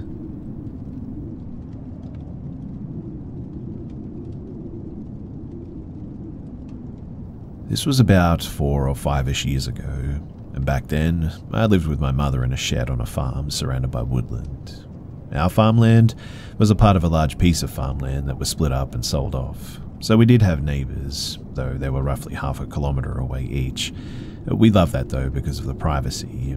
It wasn't like there was nobody nearby that I couldn't go to if I needed help too. And that thought is what had me fearlessly walking alone at night between the hours of 7 and 8 PM, sometimes fluctuating from earlier to later depending on the day. Sometimes I even went out on a walk at 2 AM in the morning because I was restless and I just couldn't sleep. Looking back, this was incredibly stupid, I know that. And after this incident, I never walked after 6 PM ever again, always making sure that there was at least some sunlight left when I set out. So, the route that I always took was a road circuit. The first part was out in the open in front of all the other farms, including my own. If anything had happened, at least one person would have noticed, and reception was pretty good, so I would have also been able to call someone. The second half, on the other hand, was concealed by about 200 meters of woods between the farms and the back road, stretching the full 2 kilometers at the back of the farm, and it was during that part of the walk when I had this creepy encounter. So, it was late at night. I can't remember what time exactly, but it was pitch black, with the exception of my torchlight. I was about to approach the turn in the loop that would bring me out to the open again when I heard it. Help. It was this sort of monotone voice that repeatedly asked for help. It didn't seem panicked in the least. I took my headphones out and turned my music off to make sure that I was hearing correctly, but it didn't stop. Help. Help is what it said. A very stupid part of me almost responded too, because for some reason my first instinct was, oh no, someone's in trouble. Like a naive kid, even though I would have been like 16 or 17 at the time. Of course, then my brain kicked in and I realized that approaching that voice was just about the stupidest thing that I could do, so I started quietly backing away. Unfortunately, my cat had followed me on the walk and wasn't backing away with me. No, she was walking towards the voice, softly hissing. I remember desperately trying to get her back to come towards me without alerting the voice to my presence, just in case they hadn't noticed me yet. But I was getting scared and didn't want to stay there a moment more, so I ran towards her, grabbed her, then turned around and bolted back towards my house. I don't know if it was stupid of me to turn my back to the voice, as I was making so much noise while running that there was no way they didn't know that I was there, and I had no way of knowing if they were giving chase or anything too. I was just completely terrified that whole time. The image of someone cloaked in shadows chasing me entered my mind, and even though I couldn't hear anyone behind me, I never once slowed down until I was back safe and sound within my house. But it doesn't end there though. You see, despite how terrifying it was, there was still a part of me that was concerned about whoever it was, because what if they really did need help? So I asked my mother to drive us to the location, another very stupid decision considering what we found, that being nothing. We called out and called out, but nobody ever answered. We didn't get out of our car, obviously. Luckily, neither of us were that stupid, I guess you could say, but we drove home having seen nothing and no one. But it still bothered me in the morning, so I had my mother drive us over again and we searched the immediate area. Nothing, though. No indication that anyone had even been there. There was no body, which admittedly was a drastic thing to search for, I know, but I know shock can leave you eerily calm, which could have explained the monotone voice and the lack of response afterwards, which made me fear that we'd been too late and that we'd find a body in the morning or something.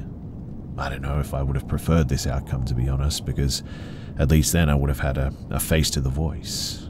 But no, we found absolutely nothing, not even tracks. And to this day, I have no idea who that voice belonged to and why they were monotonously calling out for help.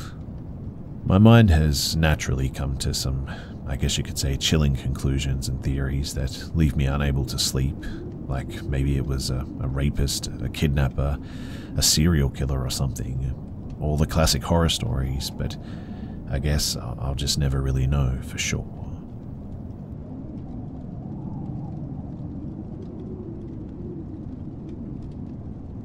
So I know that we've all had, like, bad dates, right? But this is the only date that I've had to date that rang every alarm bell and waved every red flag. I'll preface this by saying that I don't really go on many dates, but when I do, I make sure that I follow safety protocol by only meeting my date in public areas, let either my family or friends know where I'm going, and park in a populated place close by to wherever we meet. Anyway, this date initially suggested that we meet at his house to watch a movie and have a few drinks, and I said no, I don't feel comfortable with that, and I only want to meet in public. He seemed okay with this, but then brought it up a few more times, and I said if money is an issue that we could meet up another time or forget about it altogether. But my date backtracked and went with my idea of meeting at a cafe that I chose, that I was familiar with and equidistant to where we both lived. So he turns up in a two-door car. This detail is relevant too, and goes into the cafe. I follow behind and introduce myself, and after a polite introduction, things begin to get, well, weird. You see, I order a Coke and he says, "Don't you want a drink?" I was going to pop into the bar, which is connected to the cafe, and get one. I say no, I'm not drinking, and he looks at me with a sort of WTF look, as if I'm being unreasonable. I already explained in messages that I don't drink as I'm on medication, so having to re-explain it again got to me a bit. He seems disappointed and goes to order a cider from the bar while I get a table. Anyway, we sat down with our drinks, and my date immediately goes on about going back to his place again, even though the original plan was to stay here and order food, and I already stated that that wasn't happening. He says something along the lines of having a few drinks and eating at his place, and I said that we don't have to eat, we can just have our drinks and leave. He gets defensive and says that he has money but prefers it if we go back to his. I make a joke and say, "You're not a killer, are you?" And instead of laughing it off, he stares at me sort of uncannily and says, "You don't think that I would hurt you, do you?" I laugh uncomfortably and say of course not, but really I'm relieved that this date won't be going any further. The date suddenly says, "Are you going to follow me in your car? Because that wouldn't make sense. How about we go in my car, but I've got packages in the front, so you'll have to squeeze in the back, and I'll drop you back off at your car after." In reality, that made less sense. The fact that it was completely illogical too made it even more creepy in my mind. Every alarm bell was going off at this point, and I said, "Look, I don't want to go to yours, and your insistence is giving me the creeps." The date looks shocked, mumbles something about needing the toilet, and excuses himself from the table. A few moments later, I see him through the cafe window getting into his car and driving off. Obviously, it was a massive bullet dodge in my opinion. But as I was watching him leave, also the fact that his car didn't actually have back doors made it seem even more sinister, because imagine if something did happen in the car and then you just couldn't get out. I mean, being in those back seats, there was no way out but past him.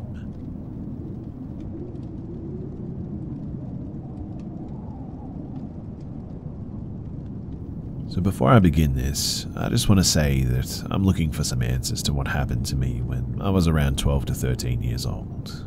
I'm 23 now, but these events, they still loom over me. So at the time, I was living in Virginia with my parents and two step-siblings. We had recently moved into a newly built townhouse development. Our townhouse had 3 floors in total. The upstairs area is where the bedrooms were located. The living room and the kitchen were on the main floor, and the basement was my sister's bedroom. At the time, I was becoming increasingly interested in the paranormal too. I would watch all sorts of ghost shows on television, and eventually I learned what a Ouija board was. I wanted one too, but I knew that I wouldn't have the means to buy a real one myself, and I knew my parents would not approve too, so I opted to make my own. I created a template on a piece of cardboard, carefully replicating what a real one would look like. For the planchette, I used a plastic square-shaped lid that was the perfect size. I heard that it wasn't safe to use it by myself, and I didn't have any friends in the area at the time, so I asked my sister if she would try it with me. She was reluctant at first, but after some convincing, she was game. Her uncle had recently passed a few months prior, so we decided to try and contact him. We set the board up in the basement, her bedroom, with a picture of her uncle next to us. We both lightly put our fingers on the makeshift planchette, and I began to ask questions like, "Uncle so-and-so, are you here with us tonight?" To both of our surprise too, it didn't take long to get a response. The planchette moved to yes with force. At first I assumed that my sister was messing with me, but soon I would be proved wrong because she started crying very hard. After a few more questions with responses, my sister informed me that she wanted to stop. I don't really remember what else we asked because it was so long ago, but I do remember that the planchette would move with haste after every question that we asked, and we ended up informing her uncle that we were leaving and moving the piece to goodbye. Afterwards, it took some time for my sister to calm down, and I was pretty blown away myself, I'll admit. But then, strange things started happening to me almost immediately after. After we had finished using the board, we both went upstairs to calm down and watch some TV, and 30 minutes later, I heard a bang come from the basement. I went downstairs to investigate and found that the planchette had moved from goodbye to no, and a picture on the wall had fallen down. This disturbed me a bit, so afterwards I opted to tear up the board and throw it away. After I did this, I assumed that that was the end of it, and for my sister it was. I didn't know that this was the beginning of months of pure terror for me. I don't know why, but whatever this thing was attached to me. My sister didn't have any odd occurrences afterwards, but meanwhile, I started noticing strange things happening. It started sort of small at first. I noticed our family dog would all of a sudden refuse to come into my bedroom. I would pick him up and take him into my room anyways, and when he was in there, he would act really strange. His ears would stick straight up, and his eyes would fixate on a certain corner in the room. He would whine and bark, and occasionally his head would dart around like he was watching something move around. Then, I was sitting in my room another day on my own. I was watching TV and laughing at the show that I was watching. My school blinders were sort of sitting all the way at the foot of my bed, and I was sitting at the head of the bed a good distance away, when one of the blinders slid all the way across my bed, hitting me in the arm. This freaked me out, and I informed my parents, but they told me that I was just imagining things. And weird things like this kept happening to me. But one time I walked into the kitchen during the day by myself, and a sponge that was sitting on the dining room table suddenly flew across the room with force. I continued to experience things like this, and they started becoming more frequent, I guess you could say. I talked to my sister about it, and she told me that nothing odd was happening for her. I was just a complete mess at the time, though. I did not want to go home and would often try and go to a friend's house after school instead, which most of the time didn't work out. I talked to my parents again, and go figure, they thought that I was making it up for attention again. After a little bit of going through it, though, I had the most terrifying night of my life, and this event still sends shivers down my spine when I think about it. It traumatized me, and although I've worked past it for the most part, I still try not to think about it. I've only told a few people in my life about this too, because it sounds like a straight-up lie, and I know it. But this night was the climax of my experiences, and after this happened, the activity just completely stopped. So one night, I was lying in my bed. It was 2 or 3 in the morning, and I couldn't sleep, so I was just sort of laying there. My whole family was asleep, and the house was completely dark.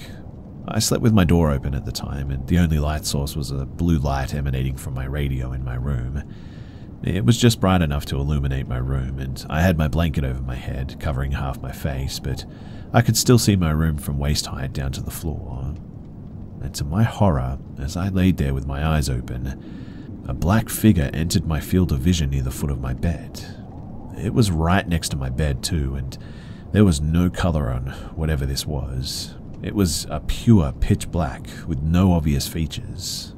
I was paralyzed with fear. I couldn't scream, I couldn't move. I just laid there as I watched this thing slowly move down my bed until it stopped right in front of my face. I then felt a hand placed on my head through the blanket that was over me. The hand rested there for a second, and then began moving in a circular motion for a few seconds. Eventually the hand lifted, and I watched the dark figure slowly move away, and then out of the room. This was the last thing that ever happened to me. After that, like I said, it just completely stopped as fast as it started. This whole ordeal has had a huge impact on my life. This is the first time that I'm sharing this story like this with a lot of people. I haven't tried until now because I didn't want to type it out and relive it, I guess. But now I'm more curious as to what the heck happened to me and what that thing was. I think I should probably also add that, aside from anxiety and depression issues, I am mentally sound. I've never experienced hallucinations or delusions, not that I know of anyway, and I know that what happened to me was real. I'm sharing this not only to share my story, but to also gain insight from others. So, what do you think this could have been? Was it a demon, as I've heard? Has anyone hearing this had any similar experiences? I wish that I could be more detailed, but it's been so long and I've largely tried to forget about this time of my life that it's really hard to remember everything. But if you can help me out, then thanks in advance.